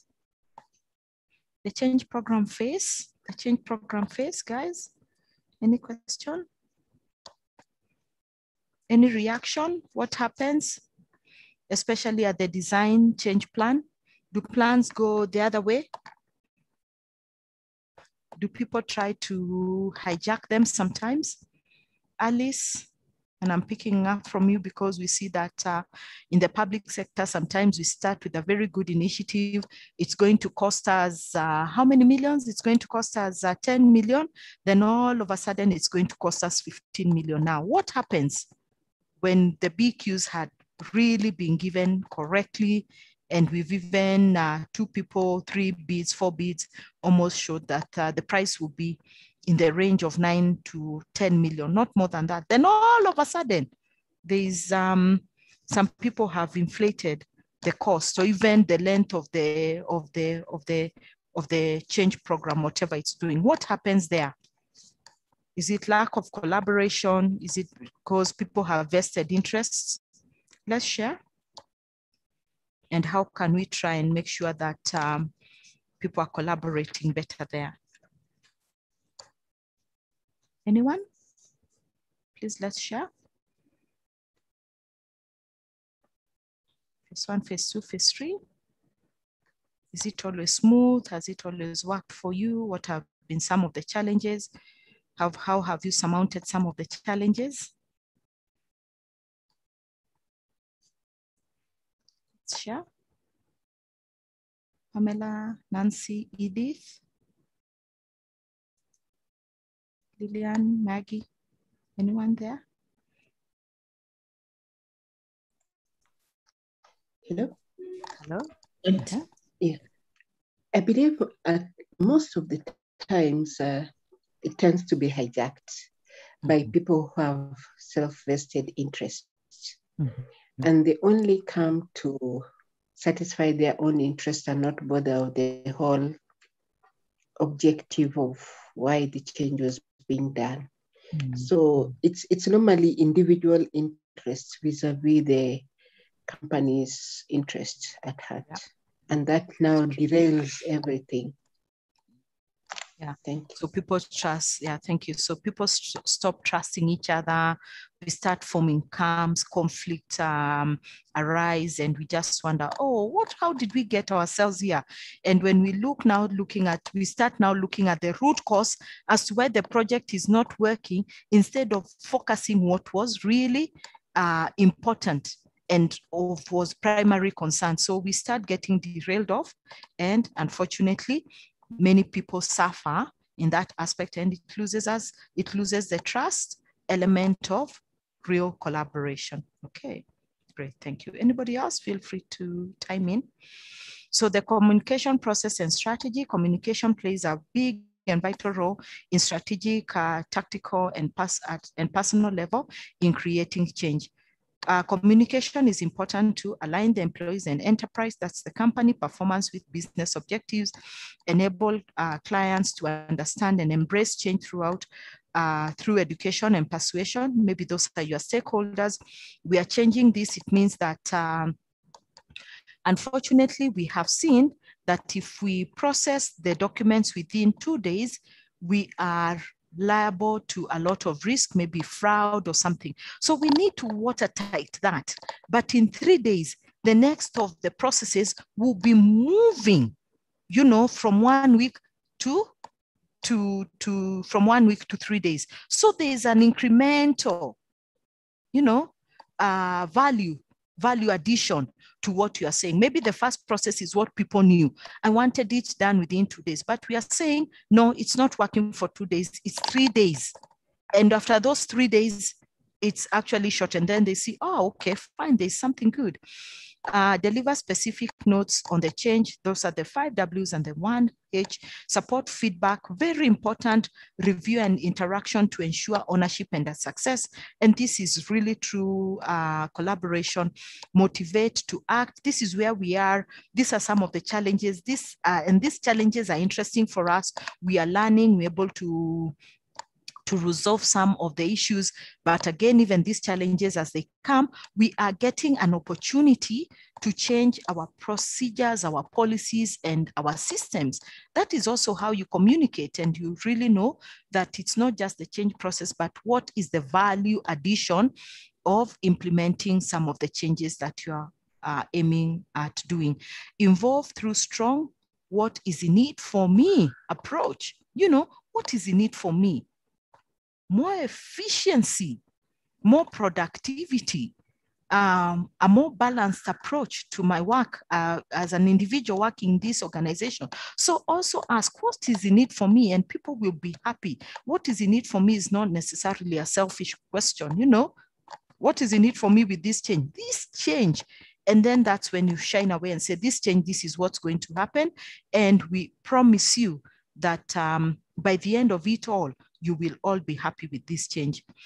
To be more efficient and effective, a change management team includes minimum 1 communication expert who then is supported by the team of communication specialists. And we all know that, you know, the people who now give periodic updates is really the communication experts is the CEO or head of the project, but at the back office, there are all these experts who are really crafting the communication. You know, sometimes we even have a holding statement so that when it's time to be released, the person in charge of the change is the one communicating. So it's important. And if some organizations will have the luxury of having a full-fledged communication department, or maybe just one communication expert who works for you, or even you have outsourced a PR agency to craft the correct communication to go out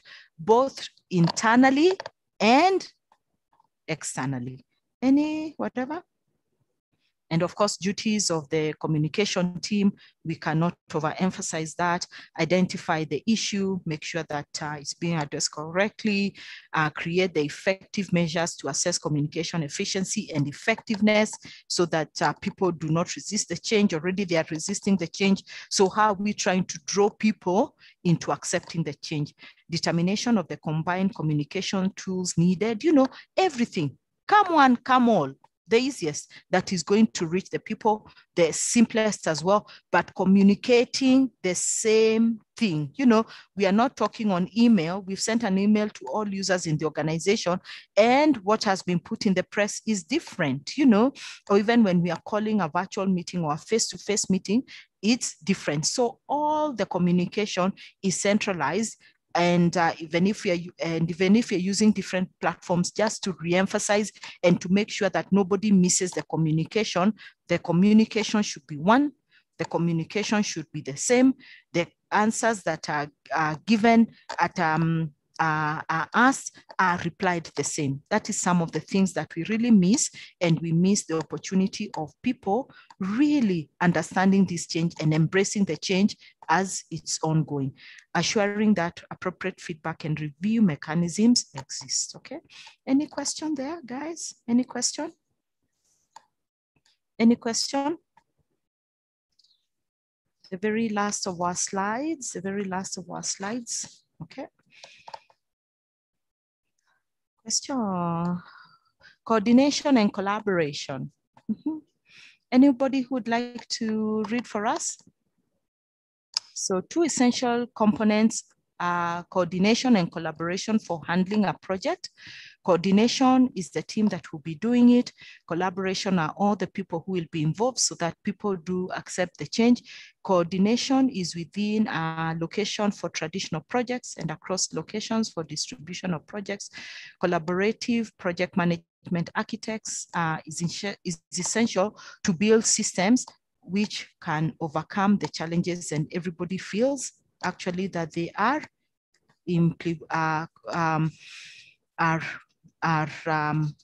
within the change process. Anybody would like to ask a question there? Change process within the collaboration management aspect. Is it something that you have faced? Any challenges? The coordination and the collaboration, the 2 aspects of how to implement change effectively. Anybody? Please share.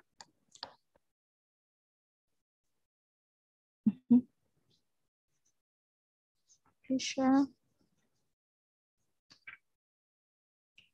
Anyone who would like to comment on that? Okay. So those are the traditional. Allow me to just go to ineffective and inefficient communication. What happens there is that a misunderstanding due to implicit or poor communication, members having poor grasps regarding the problem, different interpretation by different teams. And within the change process, we will not be able to adequately collaborate because of inefficient communication.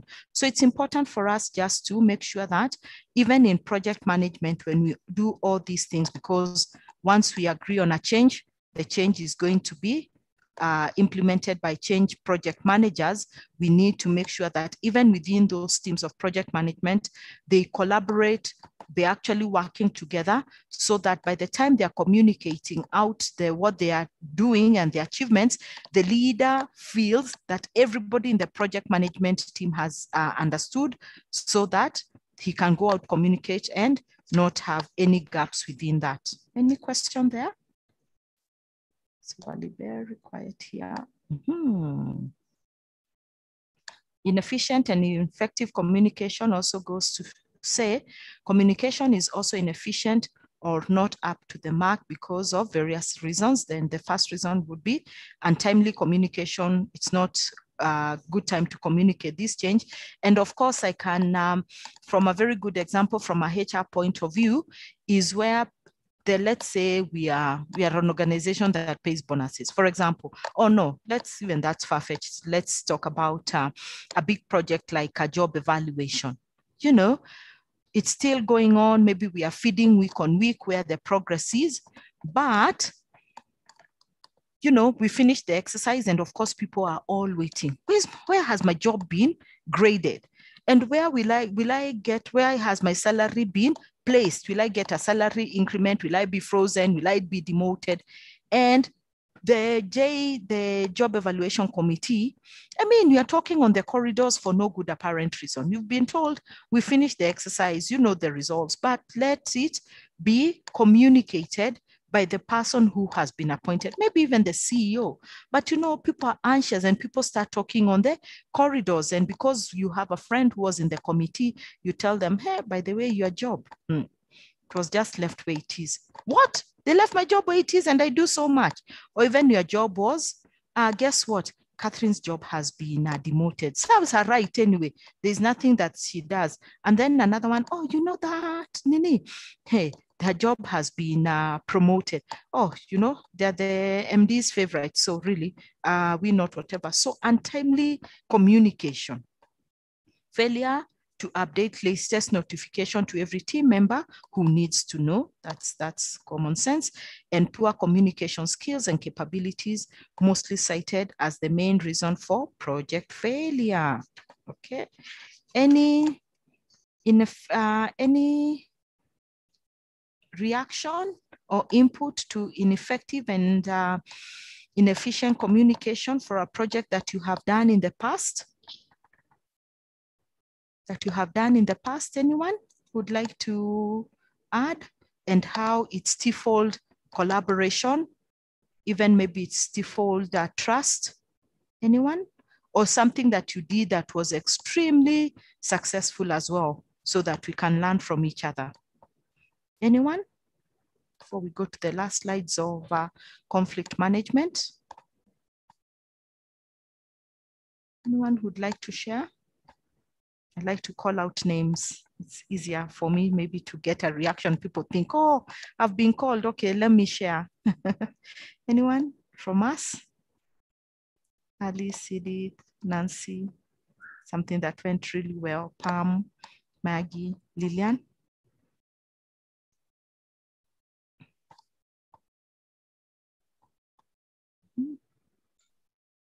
Anyone would like to? Okay, if I may share. Yeah. This is about doing what do you call it? A restructuring process in that just doing my job evaluation and putting grades. So just the fact that that exercise already started caused anxiety, and people are like, am I still going to be relevant? You know, now you find that the performance goes down because people focus on that more than focusing on their daily job, yet somebody is assigned. So you find that that is now the hot topic in the company, even though you keep updating them of the steps, that this is what they will say, but people still feel that, no, my job description is not this. Yet we give people opportunity to go through their JDs and just ensure that whatever they do is captured and they discuss with the supervisor. But still there's that feeling of, I left something, or I'm not a favorite, of, which is normal as a HR. You have to meet some of those in the company, but how to manage that anxiety is what now makes you come out strong.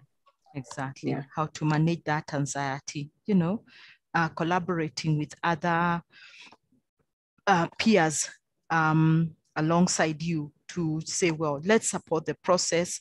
You should be saying this. If you hear this on the corridors, this is how you should answer. You should try and allay the fears and show the greater good. What's going to come out of this? And I totally, I can relate with you, Nancy, that, and that's why I took up that example of a job evaluation. It's very emotive, and people always, no matter how much we communicate, no matter how many people we bring to the committee, are representative of all the departments in the organization, are representatives of all cadre in the organization, they will still say, no. You know, they want to be there every day, even if we call an expert who is not there and say, well, this job needs to, let's call so-and-so because they're an expert in this job for this evaluation of this particular job. They will still talk on the corridors. Oh, they called Catherine today morning. They didn't even understand what was happening. And maybe just you wanted to get deeper understanding of that job and what's happening there. So yeah, job evaluation will continue being very emotive and many other things in the organization. So let's see. Project management project management, communication around projects in the organization, change that is coming. How do we make sure that it is correctly addressed in a collaborative approach? So finally, conflict management. What is conflict, and how does it affect collaboration in the organization? What can we say about conflict? Anyone who has ever resolved a conflict? Who has never been involved in a conflict? Anyone? Never involved, never resolved. You're lucky, Allah. You are lucky. Very, very, very lucky. Is that so? Tell me how you've lived all these years without getting into all this, so that I also try to get there. Anyone involved in a conflict? Resolved a conflict? And what is a conflict? And how does it affect collaboration? Conflict is a relationship. Yeah. Mm-hmm. I think conflict is either I can call it a misunderstanding or misconception, or having just a varied ideas from two parties. And the one experience was between a manager and a junior supervisor and a junior staff. Mm-hmm. And basically, when we got to sit and get to know how to solve this conflict, it was just communication. Nothing else. It was the way the supervisor assumes that he should know through osmosis what she wants him to do. Yeah. And the poor guy did not read there are things between the lines that you can assume, but until we realized that we clearly told them that you need to write clearly. Tell him exactly. You're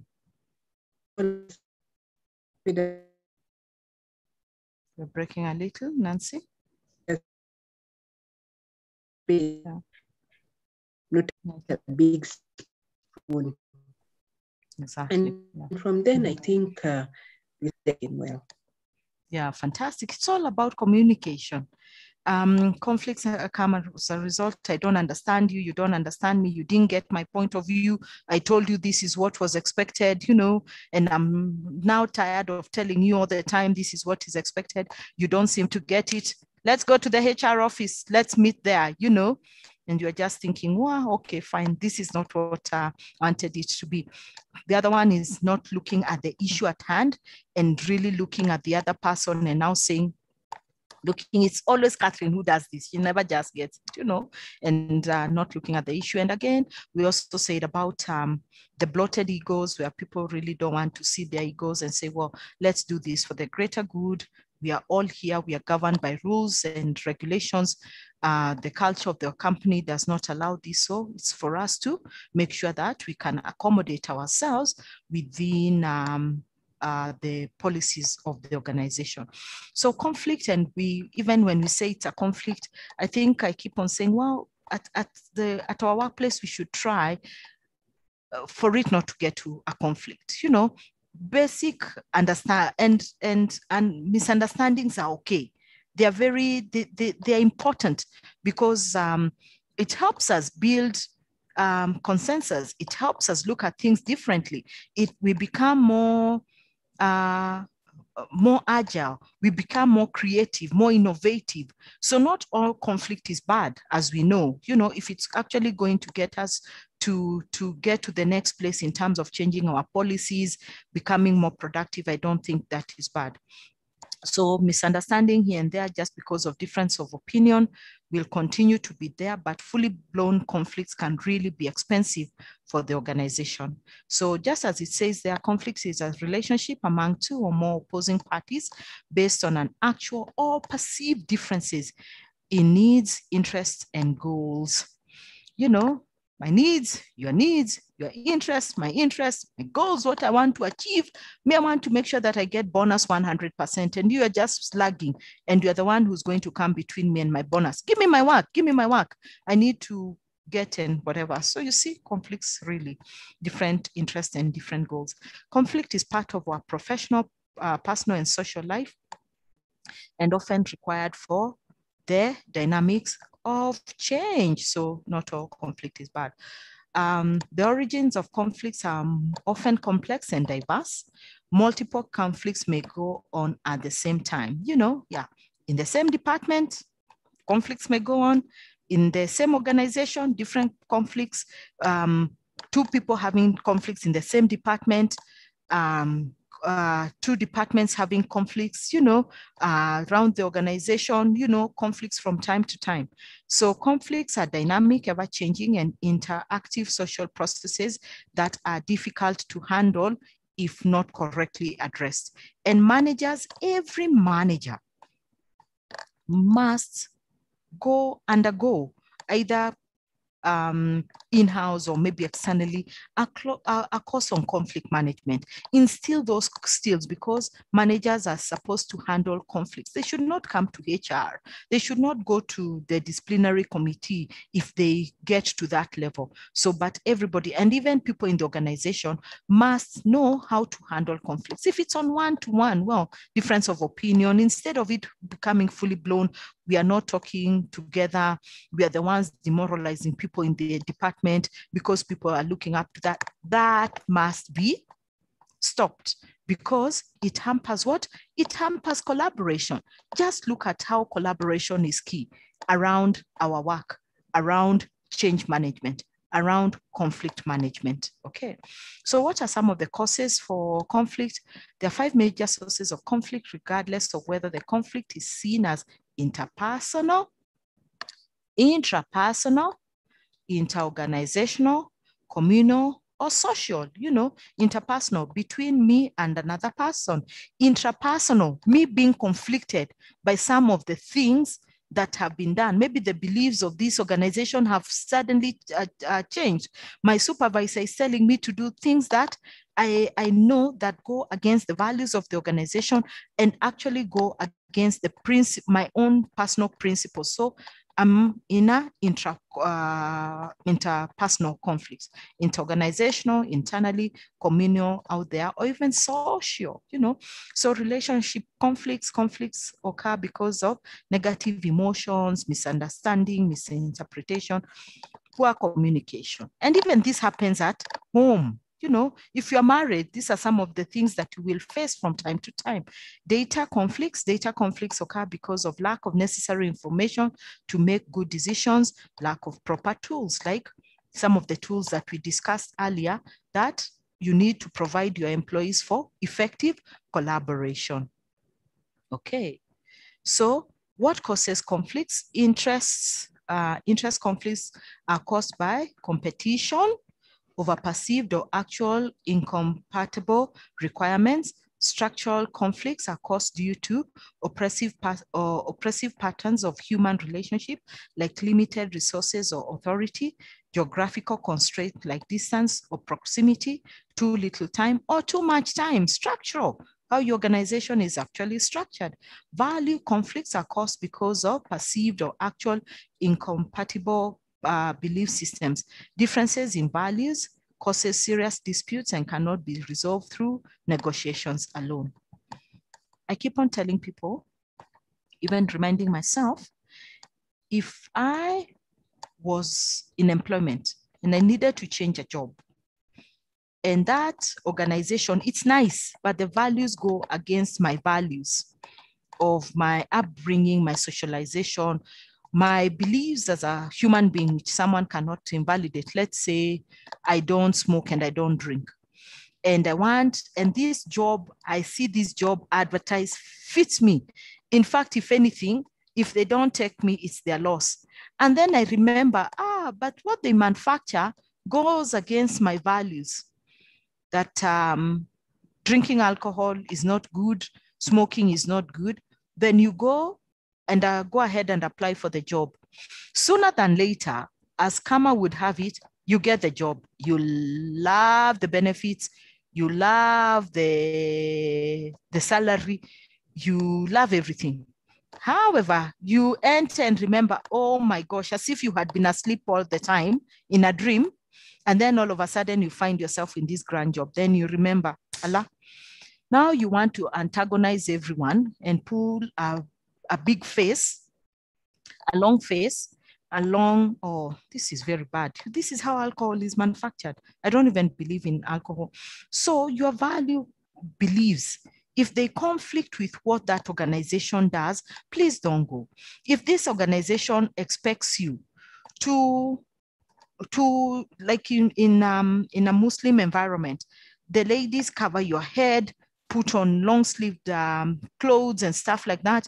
But if you know that you cannot do that, then please don't go and antagonize the value chain in that organization, because then it will just be cause for conflict. Even so, that's why I keep on saying, potential candidates, check what you are wishing for. And if that's not against your wish, then please don't apply and waste everybody's time. Okay. Collaborative procedures for managing conflict. Determining an appropriate response is very essential to the outcome of the conflict analysis. Some key attributes in managing conflicts are negotiation and mediation. And we know that, let's negotiate, let's find a common ground for us to be able to do that. And for us to be able to negotiate is that everybody should be having level heads. The tension has simmered. People have counted from 1 to 10, and we are ready to settle their conflict, and are able to look at the genesis of this conflict, where it came from. But also we are trying to see what are the analysis? What is the root cause? You remember, we talked about the root cause, and for us to be able to have good negotiations. And mediation, where who can help us, bring a mediator in between us to be able to resolve the conflict. Arbitration, by the time you're going to the arbitrator, listens to your side of the story, you listen to this other person's sides of the story, and when the arbitrator really makes the decision, you have to accept the decision that has been made by the arbitrator. Sometimes, unfortunately, it might be made in the favor of the other person, and you might not be too happy. But by the time you're asking, okay, fine, let's go to an arbitrator, you already know the kind of outcome that might be. And the arbitrator is always objective and very level-headed. He will not make a decision to make the situation worse, because they're not looking at Catherine as a person, they're not looking at Alice as a person, they are looking at the issue at hand. Just like any other, whether you're negotiating or whether you've called a mediator, it's actually find a solution to the source of the conflict and how we can resolve the conflict, what we can learn from the conflict, and how we can make sure that we continue collaborating just like what we had been doing before. Adjudication, the process whereby the authority, the judge, or the other official makes a decision based on the norms, policy of the whatever. It's just like in a court of law. Any question there? Anybody who has used negotiation? Anybody who has used mediation as to manage conflict? Any of these processes? Anybody who has used them? And has it worked? Has it worked for you?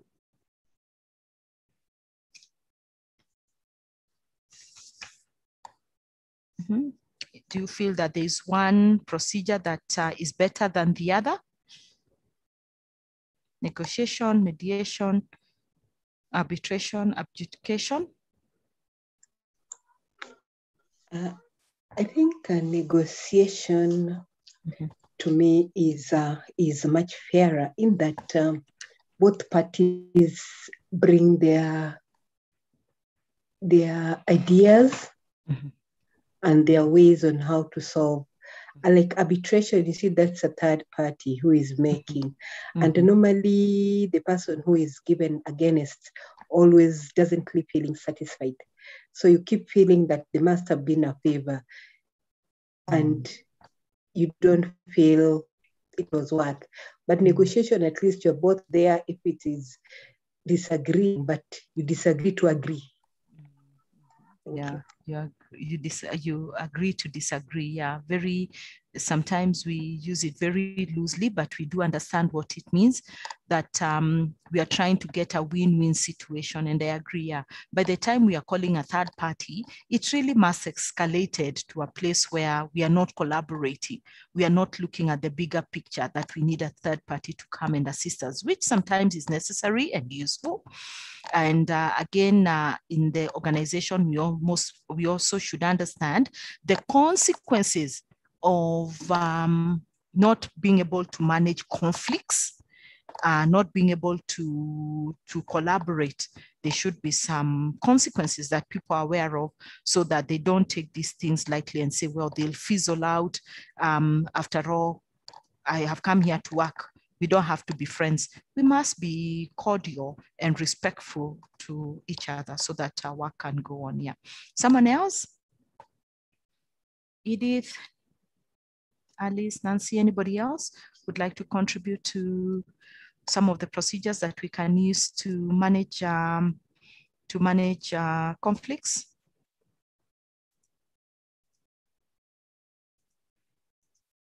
Anybody else would like to participate? Would like to add their voice towards this? Okay, great. We're coming to the very tail end.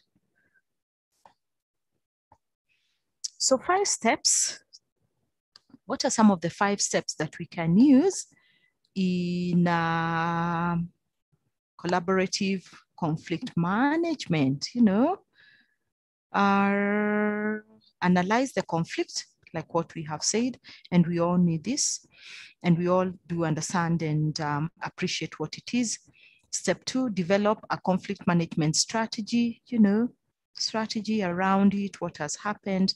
Step 3, inform the stakeholders about this strategy. This, we see that we need to put more emphasis in just analyzing, developing what steps we are going to take. These are the dates. This is how it's going to be evaluated. This is the forms that we're going to use. Have a real good a strategy around that. And we're also talking about how can you actually implement a policy. If anything, you can take these steps and implement your policy around resolving conflicts in the organization to enable you continue with collaboration. So inform all the stakeholders about your strategy. And then step number 4 is to establish the ground rules for the negotiations. Let the other person finish, listen attentively, don't have a negative demeanor. All those things really make whatever. If it's going to take 2 hours, if we feel that the 2 hours are coming to a close and people are starting to get fatigued, then we call timeout and continue. So really establish the ground rules, phones off or phones on silent when we are getting into that, the steps in managing the conflict. And then number 5, explore the issues and the interests for both parties. Number 6, we'll be looking at specifying the information needed, be very specific there. And then finally, number 7, we shall be doing what? We shall be prioritizing the issues to enable us make the decisions to solve these issues. And remember that one of the things that we shall be within the, from number 7, is to keep continuously talking, So step number 8, generate the various options that we can get after we develop the options. And then number 9, we are looking at developing criteria for evaluating those options, which is the best one, for this. And these things, you do them all the time. We are not saying now we're in step 9, by the time the conflict is coming and it's small and the flame has not whatever, you have already gone through all this. But if it's becoming very big and whatever, and we need to document it and go in and say, today, is our day to address this conflict, these are the steps, and everybody knows that they are anchored in the policy and they are aware this is the process that it's going to follow. And then step number 10, we'll be looking at evaluating the options. Number 11, reach an agreement. Number 12, write down the agreement. Number 13, approve the agreement. And number 14, implement the agreement. And make sure that we shake hands and kiss and make up, you know, like what we like to use in the corporate language. So that marks the end of our seminar. Just to go through some of the very so C for collaboration. In other words, it's the act of working together to achieve a common goal within a time frame. It is used to enlighten the sense of unity and teamwork among managers, supervisors, employees, and the organization. And then traditional leaders in the traditional corporate approach, the power is vested in one single authority. Power is an old tool. Corporate hierarchy is based on longevity and priority of results, like what we saw. ISIM is a forum for collective of all organization groups, people who are interested to join, individuals having the same interest of a common initiative that they would like to discuss, collaborate, and find a way forward. Definition phase. In the definition phase, the product plan is designed after getting details of the project plan that is in ISIM, and the work and checks whether the product is ready to move to the delivery stage. Okay, and project management architect. The project management architect serves as an overall collaborative project management tool. Inputs and outputs of the system, factors that may be considered by the system, services provided by the system, how services coordinate and integrate with each other, you know. So that's it. I'll open this session to any questions and any feedback, concerns. Was it useful?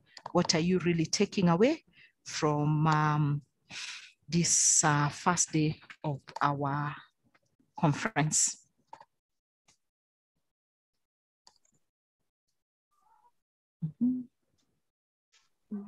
If I can start, yeah.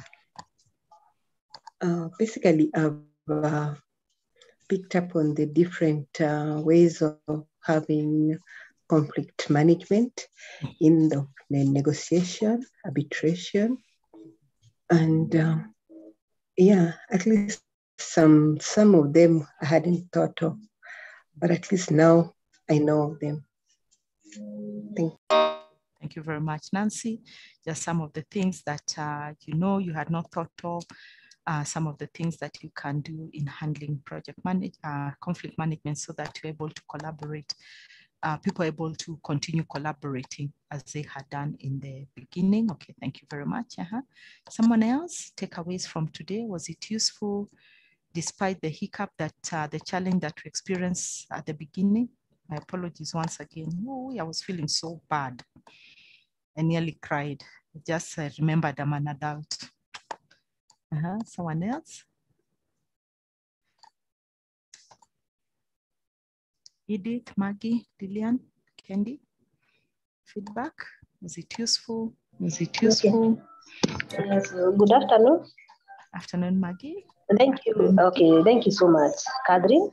The session was very informative. My take home is conflict management, because I understand that not only I can use it in our company, I can also use it at home. It's something that you can implement anywhere in our families, in our organization, yes. And the step that you're supposed to follow in conflict management, that is something, it's new to me. Okay, some of the steps, they are new to me. I hope I will get the notes. Yes, yeah, the notes on the LMS. Yeah, the notes on the you'll get the notes. Okay. Yeah, fantastic. Thank you, Maggie. Anybody else? Someone else? Takeaways, feedback? Thank you, Catherine. I know I missed a bit on the collaboration element, but that's my takeaway. I know that many times people misinterpret collaboration, especially from HR. They think it is interference in their departments or their sections, but actually it's just reaching out so we can see how can we assist you and how can we make your work even better by taking up what you don't need to be doing, and the HR can do it for you. So I think that was a very good one. And I'm thinking we just need to look at how do we then educate our peers or in the other units to see that you're not going to take away their powers or to interfere with the way they run their businesses, but just complement and see how to always make their work even better. Thank you. That's a great gateway, yeah. That HR being a strong business partner for the line managers and really re-emphasizing that all these issues, conflict management, change process, collaboration, really are strong tools for them to use, and they can use them to harness teams' productivity, individual understanding individual preferences, so that people remain motivated to do what is expected of them. Good. Thank you, Pam. That's good. Anybody else? Anybody else? Okay, so if there are no more comments, there are no more questions, I really want to thank you once again for your patience, for your really good sharing of experiences and just asking questions around the topic of collaboration management. And I hope that you'll be able to take 1 or 2 points from the hours that we have spent together just discussing this and mainstreaming it at your place of work or even at a family level or societal level.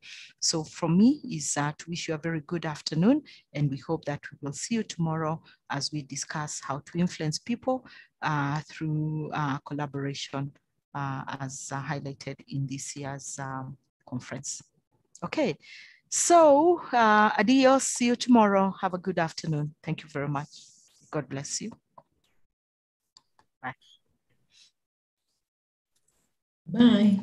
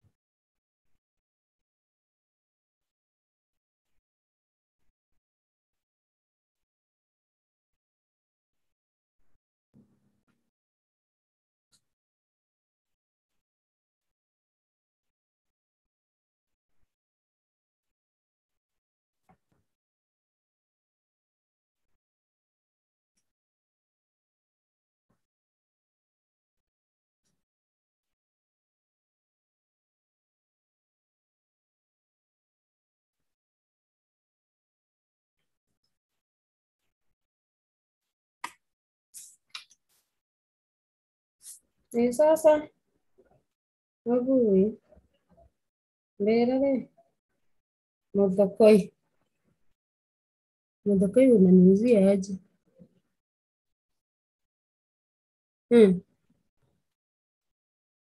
Tara niombere akwa kwenda gukuti sasa, sijui hata mimi.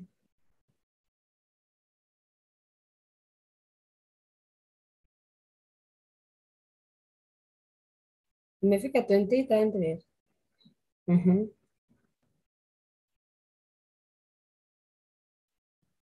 250 inakuja 3050. Okay. Sawa mung'ao utikwendia we.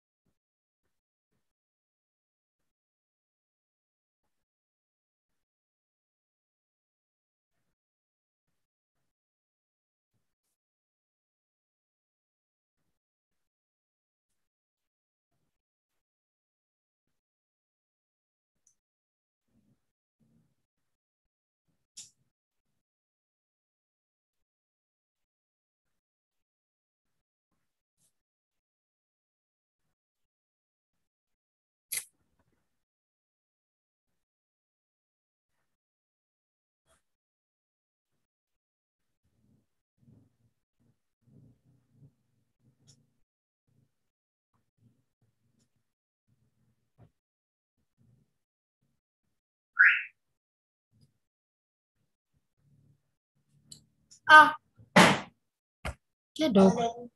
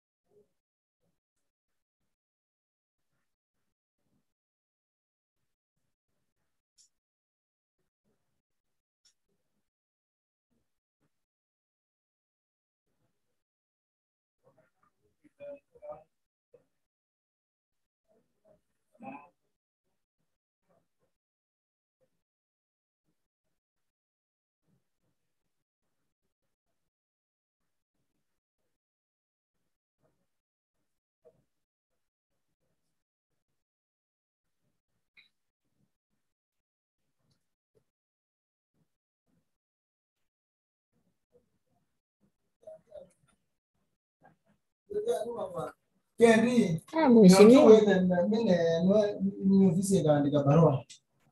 Ofisi yao. Ni utaandika. You do a request, lazima sasa uandike PS. Nete. Kontere pio. Ndio kanywithi kadingire nyamo Mheshimiwa thimo yani. Na si akwende uteteta. Yo. Ino ndo bara sio mona na nani. Hebu ndipo aere orongo bwena eliyo. Endo yore ko tiya. Wote goki ndo wangu kabere na nongo. Kabere. Ya mpango ngutumire itebi. Yewe. Mpango iwe ya itire kontrumbe. Nyangwa la kanywithi aende.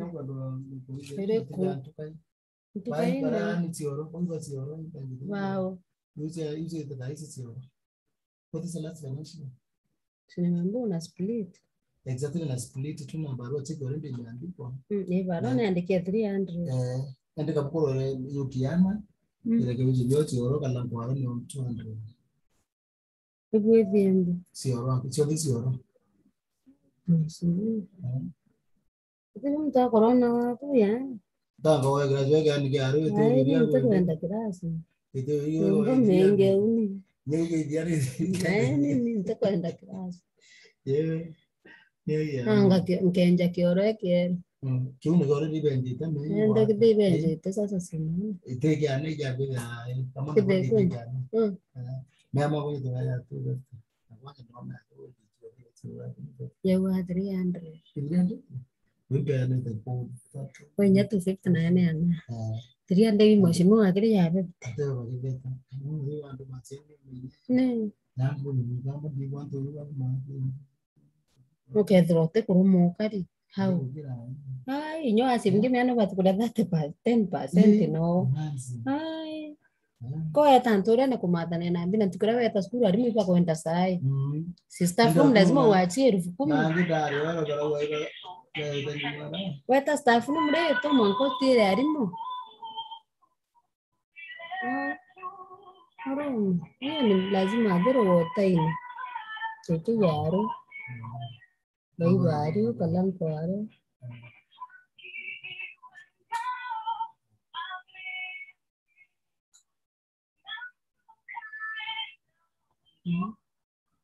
Bayi baru 150. Keke yaru 300 kalam baru. No, maybe that be 1.2. Oh, never too. So the lava to go 400. But yet 300 you can't do. 300 you can't do. Many are betting it here. The next financial year. Zico. In your work.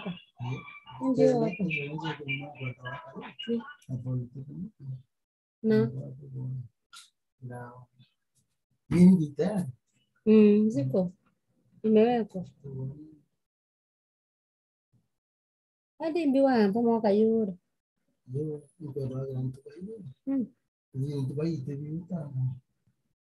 Ote mpaite ngaswa politically kabuye diari. Mimi polisi ndio tembulo kuna gato ali na wasi. Ambira tu sada tu ali ndio ndio wameambia. Hiyo shamba ni kubwa sana kwa. Hapana na maana. Ndio itakimwanda no one fence. Tombo tinje fence ile fence. Kireko. Political kireko. Kama hiyo ground. Ground is a new one. Yeah. Mem block hiyo kwenda more than the fence. Exactly. And the fence card toba kadome na fence ine. Siku kama kwa mundo ni yuma mema mbili. Ambira yo secure mimi tubabe yo secure. Where toba tu begre aribando.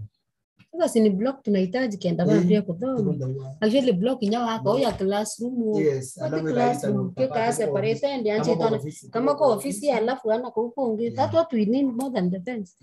En kaurwa ni Ibunda wande mwanda mbate kiambira mbatu itanga mfeka ngeka ni baubira ganyo nipoe kile. Kike ngatibu kuna timu. Kike ngasibu. Sibu wato mwenga tu nyawa hata amwele umo toka ka umo. Because now si uno no one subcounter ko mwana wa means about 1000 na ni I mean nini no location ere ko Kau mimi tu au?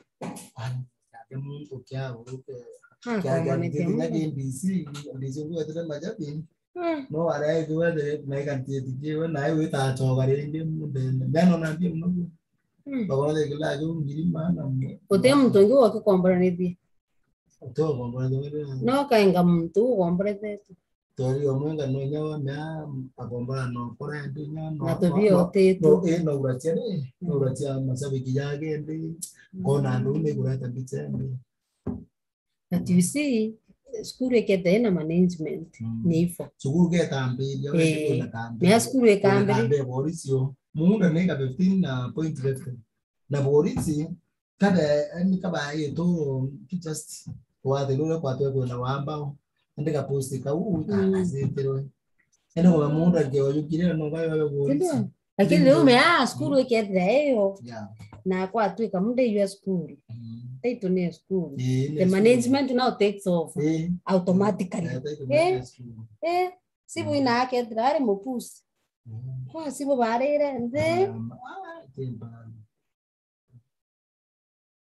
taka materials tukuime kirasi tura tu ya na kiondo no tu menga ya ni pandu ni shinda mingi kwa mtu akanganga na uki kenya bibi ya 300 200 yule contractor wa kitambo enda ngwere akanenkero akadiri ya twinto nini mimi bitu kudira oli unanga wampa ite endo ni maro nini we dai ni kuna kuzita bungi angalia kwa kera content ya tumile kasi yon ko lela sen bat ndona de ne completion ifa fiti ya ore accountant wetu no mwero namjua ife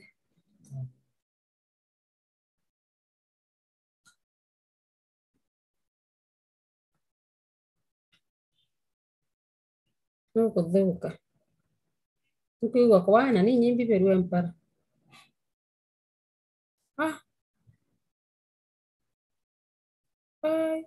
Aku dente yo kinyaro oyo. Ari nyande obisi mandi ugo. Nimbe jadi. Alafu de when a list ya project is ya this year. Kama uko nayo nitumie kwa mheshimiwa Inyoko ndo kumenya mno. Bishop wa mumenye Inyoko rombra de na sia kusyo ndi gutira. Otoku bari wa kurigira njara.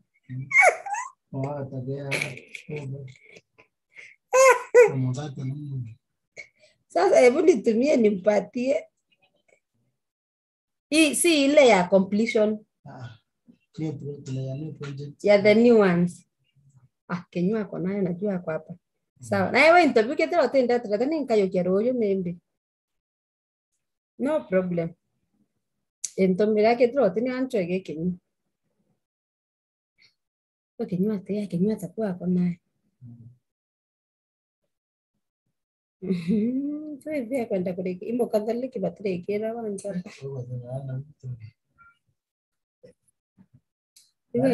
Subete Villa. Dani va a poner. Keño. En la lista de project ingero. Niangalia kwa WhatsApp. Nifuandie please. Yani ni mzunguri. Yani you don't want me to become a millionaire or 5 years ikide because now uko na connections. Simutumie connections zenu. Ili onde muringa raka mteja. Neka budi ile safari ile Safaricom ne mengi dete me ni Safaricom we ai so ai iwa mbere ntemani mulome oware mumana tando na umbisi aku ile ai report kendi alafu endo ko muri totorite ila muri dimu tente kendi omunyo bwana mukai ka ndora atore ka kuman bako yali ono tengo yabo ndakura mabani muka ya eta kuringa ripoti akawa nurite ndimenya ne already tugani abora ne tiantura abora ne tina na biyewe na mwenda biyewe no na mwenda biyewe atono nyeri Ende mwanyo nwe kwa kutuka mwanda bio wa mbere.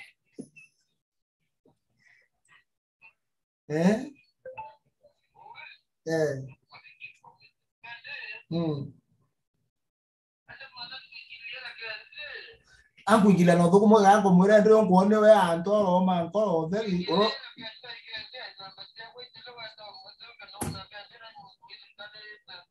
No kuona. No kuona ndo ndo tere ke dasi gra chara ya ruari. Wa tu ka uyangu anko au volunteer mde muraya ndo ke drore. No to no ari wa nyame nyaro ko ari ate we tikene o. Ni ya Photoshop. Ari ba Photoshop. Ari mero ako dito tala me apa pere otore pues tala karama.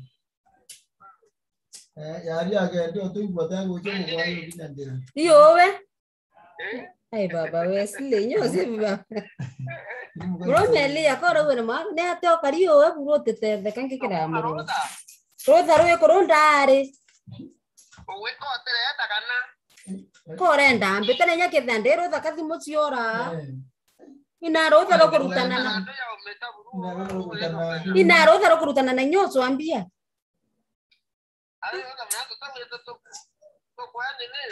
Buenao. Du puere neta bon pero da flogana. Are uwera kana na weli yari manto akwande kika nino ete no ete raki. Neno era mteja. Ne aterewe. They will be seeing this is the year we were talking about. It's now or never. By the way. And they're very serious.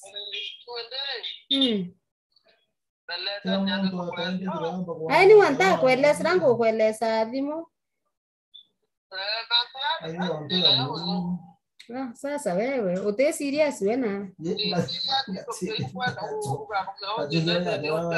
Ende mbia na dai mbecha bai baba na chino ute obacho anaheshimiwa na baseneta na ba MP.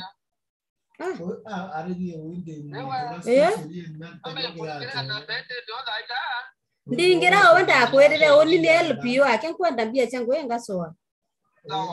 Ende na wote kuiba na 10% yori okarinze. Asini.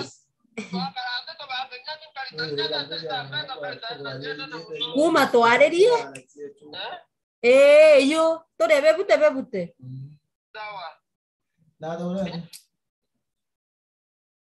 Kenywa? Wana uya kwa la melo. Ita rewe ku ya gawe yete.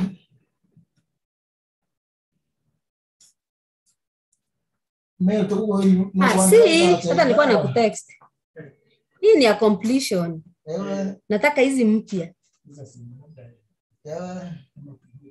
Fedha ana. Ana. Si hii niko nayo. Hizi ni completion. Sasa siku na hii mpya. Moro. Sio si pesa, si mmeambiwa pesa imeingia. Si unaona juzi Helen alisema aje. Ndio hata hiyo inapaswa kuwa imetoka. Sasa kama hauna tu ni sawa. Tunaenda the launch of July and last you cannot take for yourself. You should treat this with a lot of we expect to receive the next disbursement of the 2 million the next week. Hiyo sasa mimi nataka ya 32. Hiyo next week. Sasa hii nyingine mimi sina kazi nimemalizana. I want the new one. Ya 32. Hata si requisition. Ili nijue.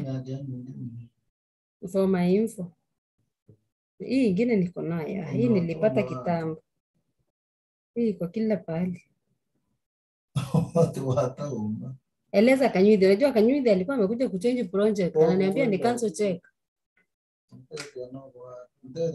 So mwambie vile no change of project location or amount. In case the MCA insists, forward the case to the director so they can put it into writing. Case is standing.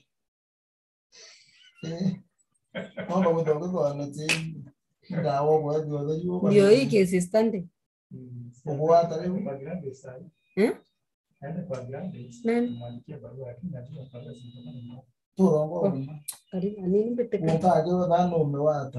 Gladys afanya? Mwalimu. Gladys amwandikie. Nyuma sema kwa ya ndogo menya ka mwalimu re. Muro mega ibo aura na ibo te aura. Debera bani pero dice que ngatia ngaeta Ngwero muntu nyaje wongo te aje 10%. Ano.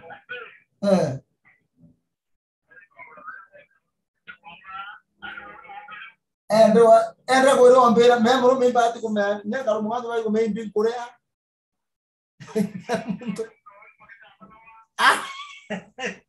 Mo me bari ya baba ngeni ari anje ni na ugani ki aruna to mutai ko bia. Ko bia andinga 10%. Ko bia le ente mo rede manada to. Kian ki aru kian badri graj gira.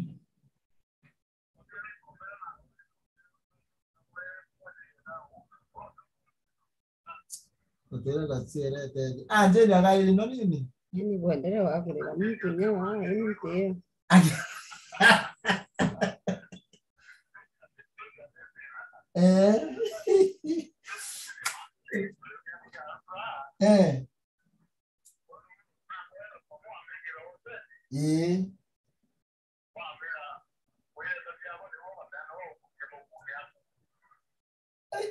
No, tu ni grazie, muito bem, papá, tirei que tem já. Mambo ainda. No ente no mira. Muito bem, Digo.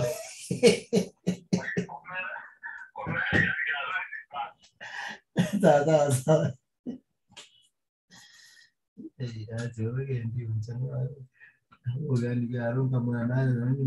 Hai ukaendelea tumbia naye wa oka ya mwako yontiri na ninge taira weta skuno ba madera kirazi watani Mungu antahe Mungu kira sikia kenyo sikia nara waruta nare ko no eta vitambesa mheshimiwa ate yewe Ngo kedrio waka. Me anko vidia. Ngo kedrio, me kedrio supplier. Aiso ya ni hotel música. Huyu ni MC wangu kinyondo maana namwambia hivyo. Kama ni wewe contractor haina shida hata ukikosa. But if you're not a contractor then you entitled. Hao officers wetu venye wanasukumanga na MCAs. Mgambo mkuira. Si wanawasukumanga kinyo? Mgambo wewe mwenda mwendete milioni. Milioni au abatu kuna kiragiria na karatasi ndo mwendea milioni leo mwendea 750 ngiriza na mwendea 750 grasi na 250 na mwendea 750 sababu hiyo vitu hata mkipiga hesabu tu basi kukosa because every time you go there no mangoba urele sai sababu yonde kubatierenge ndio komiti alitose kuremeate uno komyamugamba na ari mubage ndabangi mwanja ntugwemo kabera inyonzo gya kabera tena ndo ya hivi ndo ya kwenu ni watu vende exactly sasa yeye anapaswa kuona hiyo pesa unatoa nipe nikupe naenda usanura kwene liende